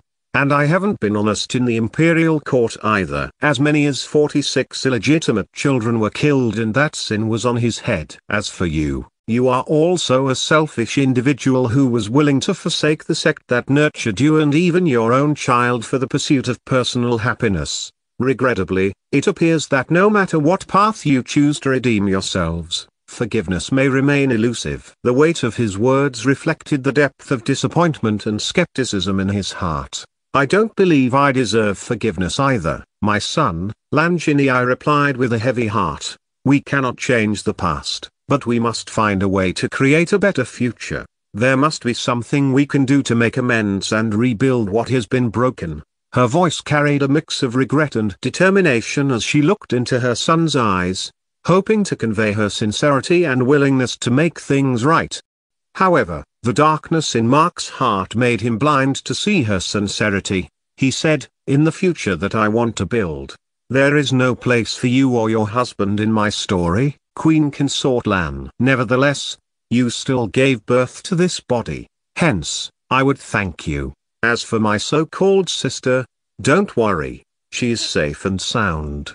Unlike you, I don't do injustice to my family. I may have used her to keep you away from the war, but in return, I'm compensating for it by training her. Rather than imprisonment, you can consider it like she was cultivating in seclusion. She will be returned very soon, but not before I see your husband's doom." "Can you at least let me meet her once?" asked Lan Jinyi, dropping her plans of freeing her. "I promise you that I will just talk to her once and leave. You can trust me on that." Mark, however, didn't intend to listen to her request too. He denied it right away. "Sorry, but I don't trust you. You are someone who was even willing to see your husband bow his head in humiliation rather than lending your strength. In fact, with your strength, you wouldn't need to send me away in secret. You wouldn't have worried about giving birth to a baby without the potential to become a spirit warrior. You could just stop your husband as he played around with the lives of the women. With you helping your husband, he wouldn't have depended on the major noble clans and perhaps be more righteous in his rule. The princes and the nobles would probably be more afraid of committing crimes against commoners. Just a word from you would have been enough to make Li Zhenkang and your dear mother-in-law stop their nefarious schemes of killing the innocents in the name of protecting your family's dignity. A demigod in the imperial family of Phoenix will bring the foreigners to come here and settle. The Phoenix Empire would have been more prosperous. The Phoenix Empire would have gotten more allies. Perhaps I would have grown up as a prince and probably look up to you, trying to work hard as I follow the path of righteousness. But you chose to hide your strength and behaved as if you are a civilian. Why? It's because you are afraid that your husband won't love you when he realizes that you are a demigod that can destroy his whole empire on a whim. He would fear you. To protect your secret, you continued to act for decades as a helpless queen who cannot do anything about the issues in the empire. Now, tell me, do you think you are trusted, worthy? Chapter 444, The Lamp of Wishes. Alan's surprising request. Lan Jinyi has no answer for Mark's accusation and she didn't appear to be interested to defend herself too. In the end, after a long silence, she rose to his feet and said, I understand that you won't trust me no matter what kind of reason I give you. But, I will have to say these words whether you believe them or not, Shang Zhen. It is true that I acted as a civilian and I ignored his actions as I was afraid of ruining my marriage. However, I didn't abandon you. Rather, it is the opposite. If I didn't keep you away from me to change your fate, you would have passed away on your 25th birthday. I truly regretted it when I heard you were dead along with your parents. I can't do anything about it, but what I can do now is to tell you the complete truth when you are ready to hear it. Before I leave, I assure you that your secret will be safe with me. But, I will not give up on searching for my daughter too. She turned around and started walking away. Great statement. But, why do you think? Mark wanted to say that he wouldn't allow her to leave as she pleased, but taking him by surprise, Lan Jinyi turned into a blur and disappeared from his sight. What there? Mark stood up on his feet at once, shocked by what he witnessed so far. System, shouldn't my store disable the powers of even demigods? How did she teleport away? Mark fired at his system. Ding. The host confirmed that he no longer considers the Imperial City as home. Hence, the store is no longer considered as the main branch. The skills exclusive to the store were disabled. Why didn't you say it before? Mark raised his voice, feeling like he had almost shot in his own foot just now. What would have happened if he had attacked Lan Jinyi and then realizes that her powers aren't sealed? Of course, she might have forgiven him based on the fact that she is his mother and still has feelings of guilt. However, it will also affect his justification as he brings down the Shang dynasty. The frustration made him shout at the system, which coolly responded with a notification. Ding. The system remembers informing the host about such a rule long ago. It isn't the fault of the system if the host forgets it. Mark's face reddened further as frustration turned into embarrassment. Fine. It's my fault. Since you disabled the skills, then, you could transfer it to the branch at Lunary's City. Ding. Do you wish to switch your main branch from Imperial City to Lunary's City? Ding. Note. The current store at Imperial City will turn into a branch and will replace the branch store at Lunary's City in the side quest. Note 2. The blueprint will be transferred to the new main branch. There's a side quest that asked him to open branches in different cities and make a sale of 1,000 weapons per each. Shifting the main branch would be a good idea as the store at the Imperial City has already attained fame enough to pull in the crowds. However, the following note stated that the residence will also be shifted. It'll turn the 6-story tower into a residential mansion. More than an upgrade, it could be a downgrade.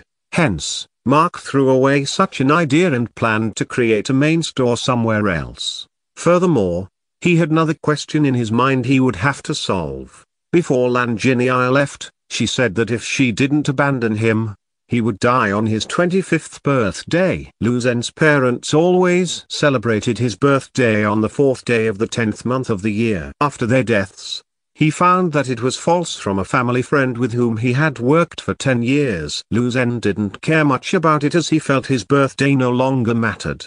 Meanwhile, the third prince celebrates on 4th day of the 7th month of the year. Mark knew that his soul was merged with Lu Zhen's soul on the same day as his real birthday. Hence, technically, Lu Zhen died on the day he turned 25. Then, did Lan Jinyai foresee his death? How?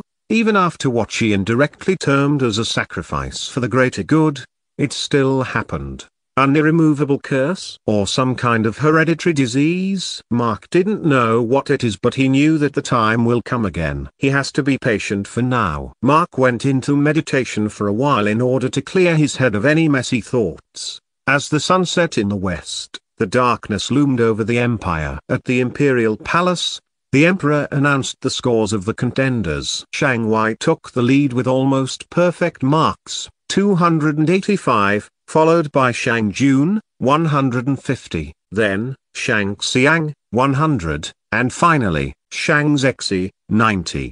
After their results were out, everyone was dismissed and told to wait for the next day. Meanwhile, Mark was served dinner by Alan. As he was eating, the android kept on staring at him until the former questioned him. "What is it, Alan? You look like you want to say something." Mark urged him to speak without any hesitation. Alan took a couple of seconds and then asked, "I was just wondering what it feels like to love someone." "Love?" Mark looked at him in wonder. "Why the sudden curiosity?" he asked. Lings. Alan was about to tell about his talk with Lings, but for some reason, he couldn't say it. He covered it up by saying, "Nothing. Earlier Sistigs was talking about you and Lady Song loving each other and caring for each other. I'm just curious and wanted to confirm something." "Big bro, tell me please." Alan didn't realize himself, but just now, he lied to the only one who he stays loyal. As he urged Mark, the latter answered with a smile while remembering Song. "It is actually tough to explain. But, if I had to simplify, when you love someone, you would have a strong emotional bond with the person. Just thinking about your love will bring a smile to your face. You would miss her greatly when you are alone. When you are happy, you would want to share it with her first. When you are sad, she is the last person you would want to share it with. Even if you are the strongest person in the world, you would still feel vulnerable in her presence, and you enjoy such a feeling. Everyone has their own way of expressing their love. But, if you ask me, Song was the light that filled the darkness in my heart. In her presence, I would forget about revenge and just feel like enjoying the present. If I had to make a choice between her and the rest of the world, at any given time, I wouldn't hesitate to burn the whole world." "Does love have such power?" Alan asked innocently. Mark smiled as he answered, "It's because you love someone with your heart. And the heart always has the power to suppress the logical reasoning of the brain." "Heart, huh?" Alan mumbled in a low tone as he placed his hand on his own chest. Mark continued with his dinner. He cut a large piece of steak and stuffed his mouth, enjoying the taste. As he was busy chewing it, Alan suddenly spoke. "Big bro, I want to become a human. Can you use the lamp of wishes to turn me into a human?" Cough cough. Mark swallowed at once due to the shock. For a couple of seconds, he suffocated with the food stuck in his throat. Alan hurriedly gave him the glass of water. He hurriedly drank it and swallowed down the whole. Placing it on the table, he looked at the android. "What did you say?" Chapter 445, Forbidden Love, The Decision to Become Human. A couple of minutes later, an eerie silence filled in the room. Mark didn't know what to speak either. An android and a human loving each other? Perhaps, only in movies. He saw such weird things.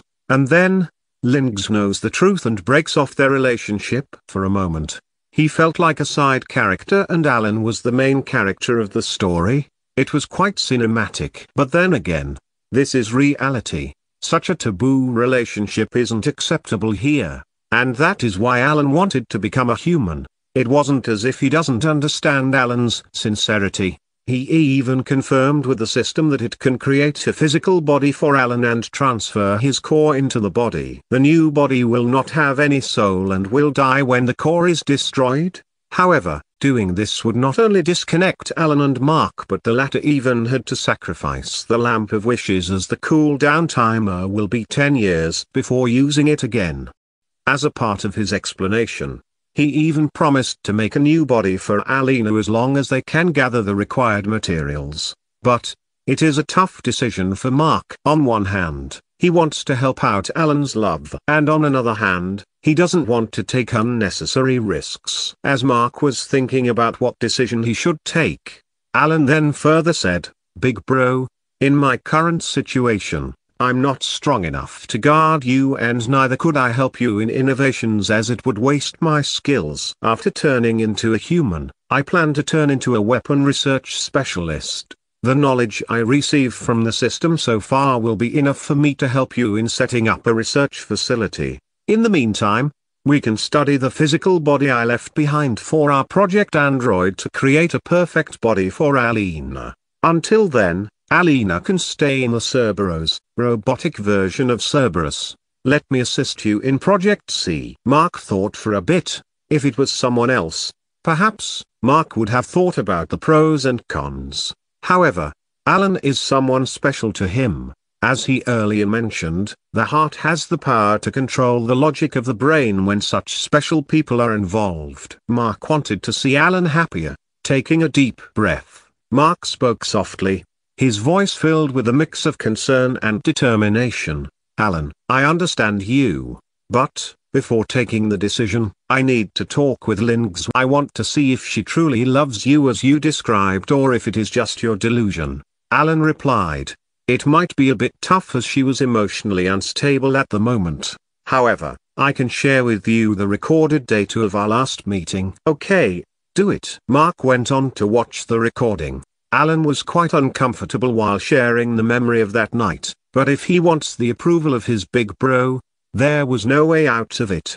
Upon watching the whole clip, Mark could only let out a deep sigh and nodded slowly. "I see that she acted quite emotional for someone known to be cold and elusive. And she also seems to be deeply broken by your truth. All right, I support your love. I will turn you into a human, Alan." Alan's face glowed brightly in happiness and he kowtowed right away, expressing his thankfulness. "I'm grateful to have an owner like you, big bro. It is out of my calculations to see such a day." Mark sighed again as he commented, I didn't expect to see such a day either." Sometime later, System, open the blueprint section.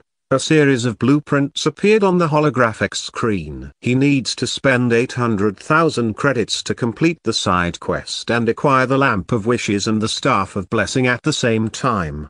Hence, he decided to upgrade his store instead of spending it all on purchasing skills or items. The current one stands at 25,000 gold coins, somewhere in the middle.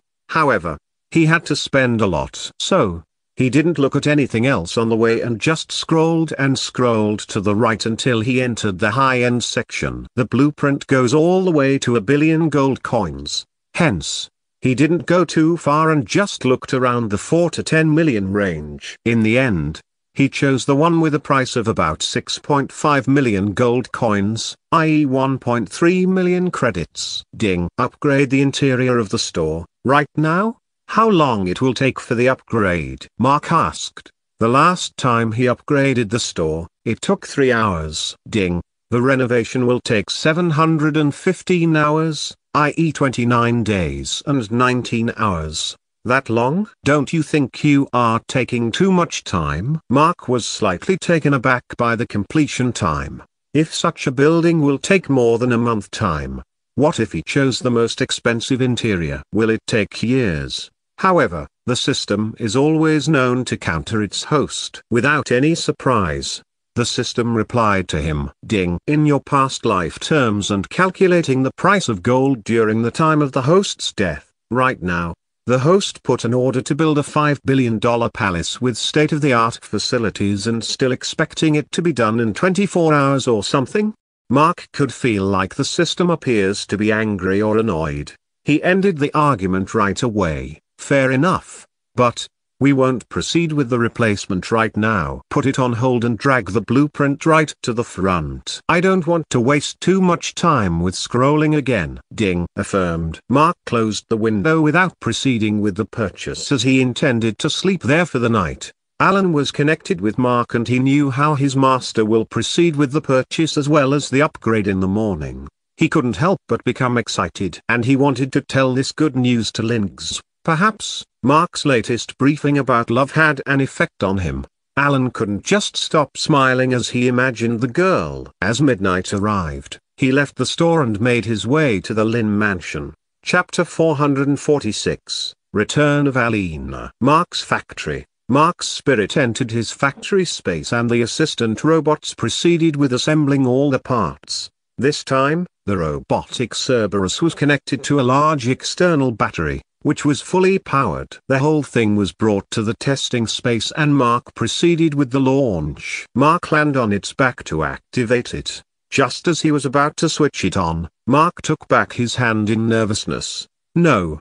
Let's not risk this. Mark remembered Alan's advice and wondered if he could integrate Alina's core into this robot by himself. But, he doesn't want to risk getting it damaged either.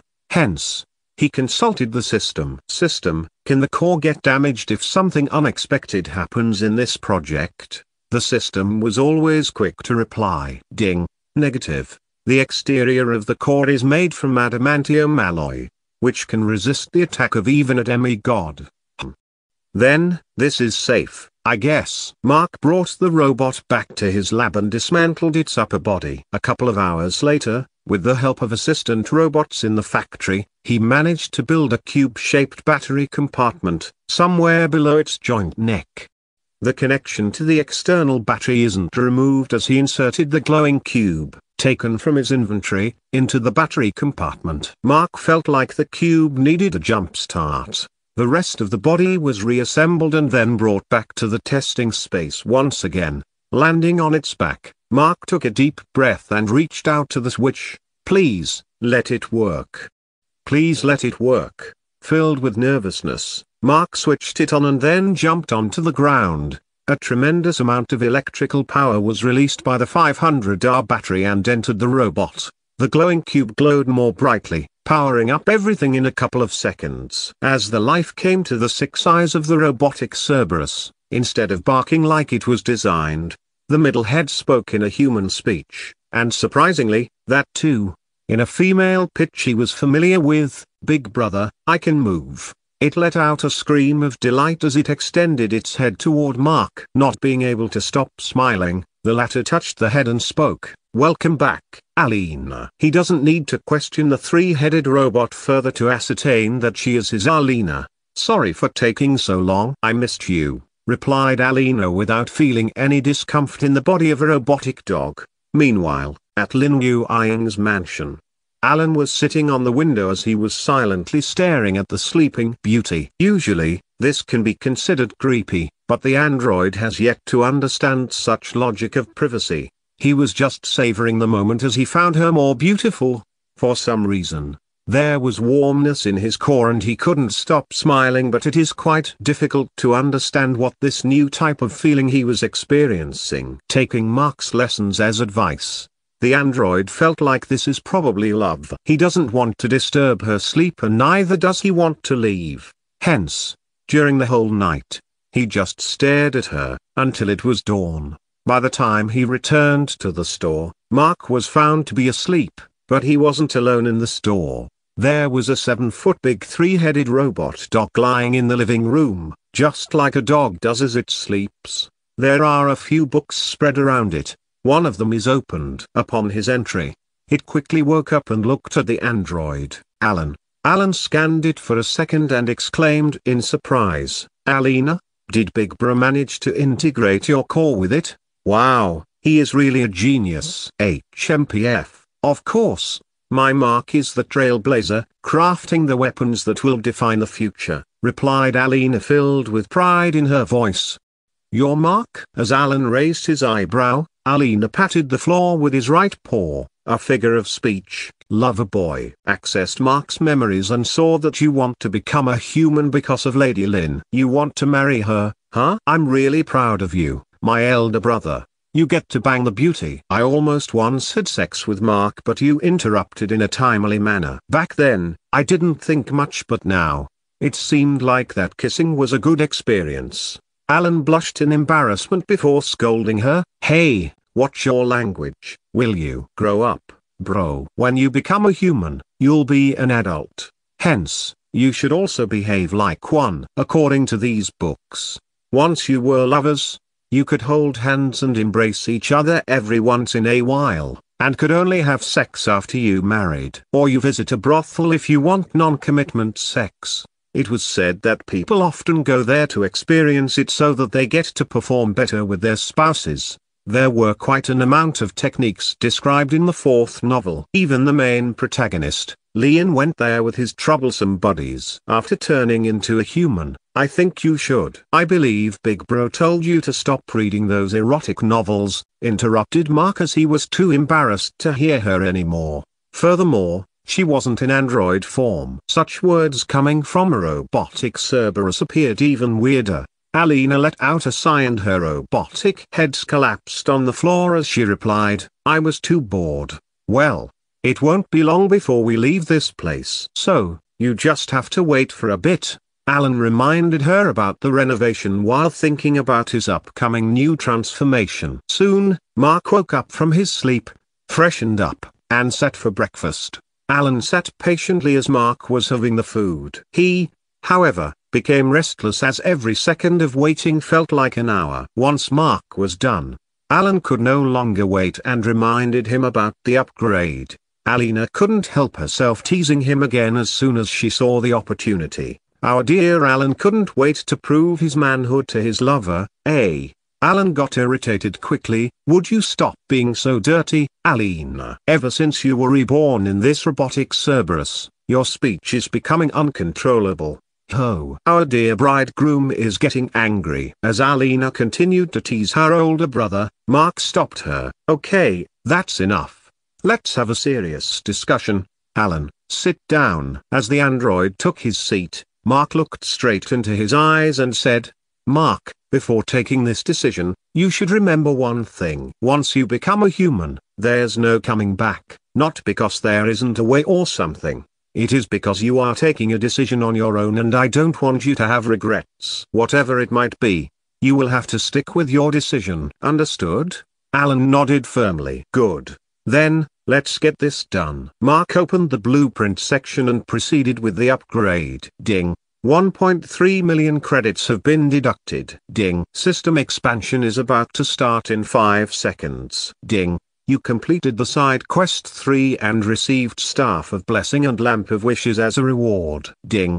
You received a new side quest. Chapter 447, Secret Ally for the Crown Prince, Mark's role in the trial. As the black-colored barrier enveloped the store, Mark and Alan get transported out of the store. As for Alina, since she wasn't an android, she could be placed in the inventory. Hence, Mark stored her in one of his inventory slots before getting kicked out. After coming out in the open, Mark didn't waste time in equipping the exoskeleton suit and flew away. Alan followed him from behind until they reach a remote location with nothing but wild trees and plants around. Open inventory. From the inventory, he then took out an object that resembled a genie's lamp.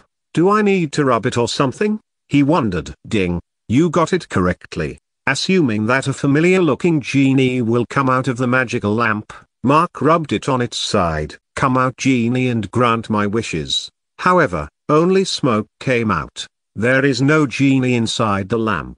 Instead, he just got a notification. Ding. You used the lamp of wishes. The host may now state the wish. According to the wish, if it could be granted, the cooldown timer will change. Warning, please be careful when asking for the wish. The wrong choice of words might bring calamity to the host. With his cheeks reddened in embarrassment, Mark didn't argue with the system and spoke out loud. I wish for a healthy functioning human body for Alan's core to transfer into. Now for the conditions. It should have the same appearance as his current self but include all parts of a healthy adult male. The system should transfer his core into his new human body and not take his android body that was left behind. All of his current abilities and rank should be retained by his new body. Ding. Is that all? Once the wish was locked in, it cannot be changed. Mark thought, since you are already giving me a wish, I might as well add powers. Nah, if I will become too greedy, the cooldown timer will become so high that it will be unusable anymore. Let's just add a simple thing. He then said, the new body shall possess the light attribute and remain the owner of Ares, the sword of light. Ding. Locked in the wish? Proceed. Ding. Please wait for a while. Calculating. 10 seconds later. Ding. The wish shall be granted and here's a cooldown timer of 12 years, 6 months, and 15 days. Note: the host cannot change the wish and can only modify it. Proceed with the wish. System. Ding. Proceeding with the wish. Mark's forehead brightly glowed in the next second before shooting out a beam of golden energy toward Alan. As the android was hit with it, he collapsed on the ground and his core was extracted by the system before dragging it into Mark's body. Ding. The process has been started. Estimated time for completion, 176 days. Ding. Trade Alan's android body for 20 million credits. No thanks. Mark placed Alan's body in the inventory as he rejected the system's offer. However, strangely, the system didn't stop. Ding. Trade Alan's android body for rank 6 android. A rank 6 android? Mark felt slightly suspicious. Why would the system offer such a deal? Nevertheless, he wasn't interested in selling it. Nope. He rejected it again. Little did he expect that the system didn't back down. It stayed persistent in acquiring the body. Ding. Trade Alan's android body for rank 7 android. A rank 7 android? It was then Mark felt too suspicious. As he remembered how the system attempted quite a few times on acquiring Alan, he couldn't help but ask, what is Alan's specialty?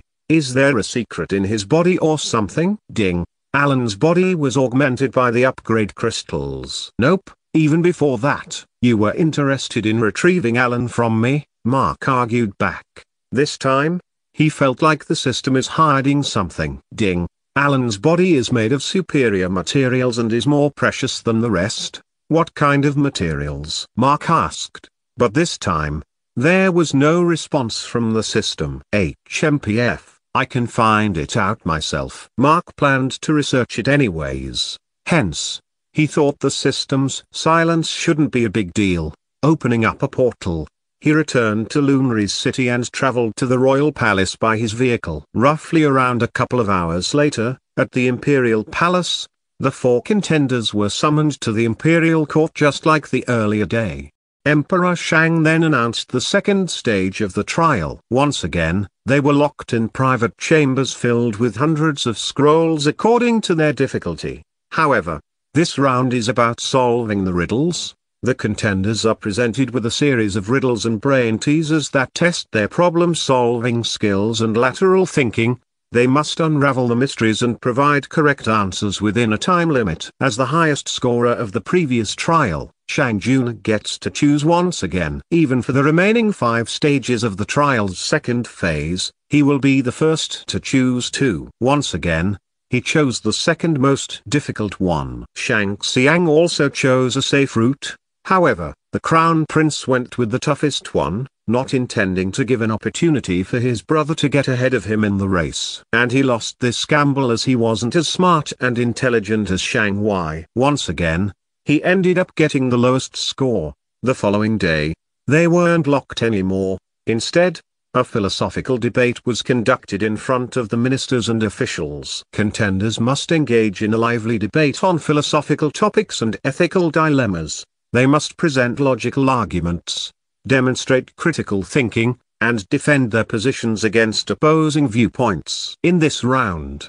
a heavy competition occurred between Shang Wei and Shang Jun, but the third prince eventually won the most score. On day 4, contenders were faced with a simulated diplomatic scenario where they must negotiate and resolve conflicts between different factions or kingdoms. Their ability to navigate complex political situations, foster alliances, and find peaceful resolutions will be evaluated. Here, Shang Jun excelled the most. Despite the fact that Emperor Shang is rooting for his children, he couldn't help but praise Shang Jun's diplomatic ways, although it was only in theory. On day 5, contenders are presented with a strategic warfare scenario and must devise comprehensive battle plans to overcome challenges and achieve victory. They must demonstrate tactical acumen, resource management, and adaptability in their strategies. Once again, Shang Jun excelled here. On day 6, contenders were presented with a series of ethical dilemmas and must make difficult decisions that impact the well-being of the empire and its people. Their ability to weigh consequences, consider multiple perspectives, and make wise judgments will be scrutinized. Shang Wei won this stage. By the end of day 6, Shang Wei was slightly leading with a score of 1,245. Shang Jun was in second with a score of 1,198. Shang Xiang was in third place with a score of 640 and Shang Zexi was in last place with a score of 610. The officials, the ministers, and the public weren't interested in who will emerge as the first in this trial.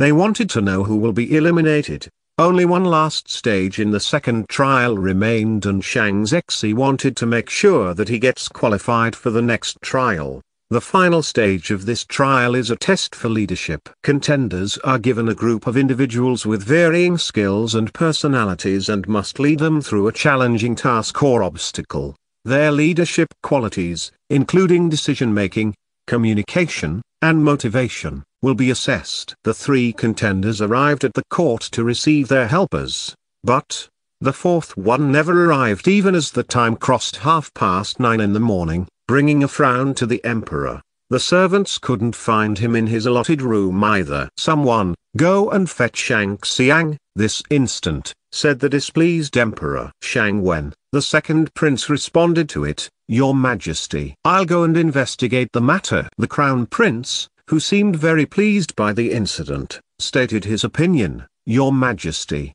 we cannot delay the trial any longer. It's already been more than 30 minutes. Those who don't give value to the time of the imperial court don't deserve to be your successor. I suggest you disqualify him right away." "Yes, Your Majesty, I agree, Your Majesty." "The crown prince is right, Your Majesty." The 3 ministers who are in Shang Zexi's camp chimed along so that their prince will be saved. Meanwhile, Shang Jun and Shang Wei glanced suspiciously at the crown prince, wondering whether he has something to do with it.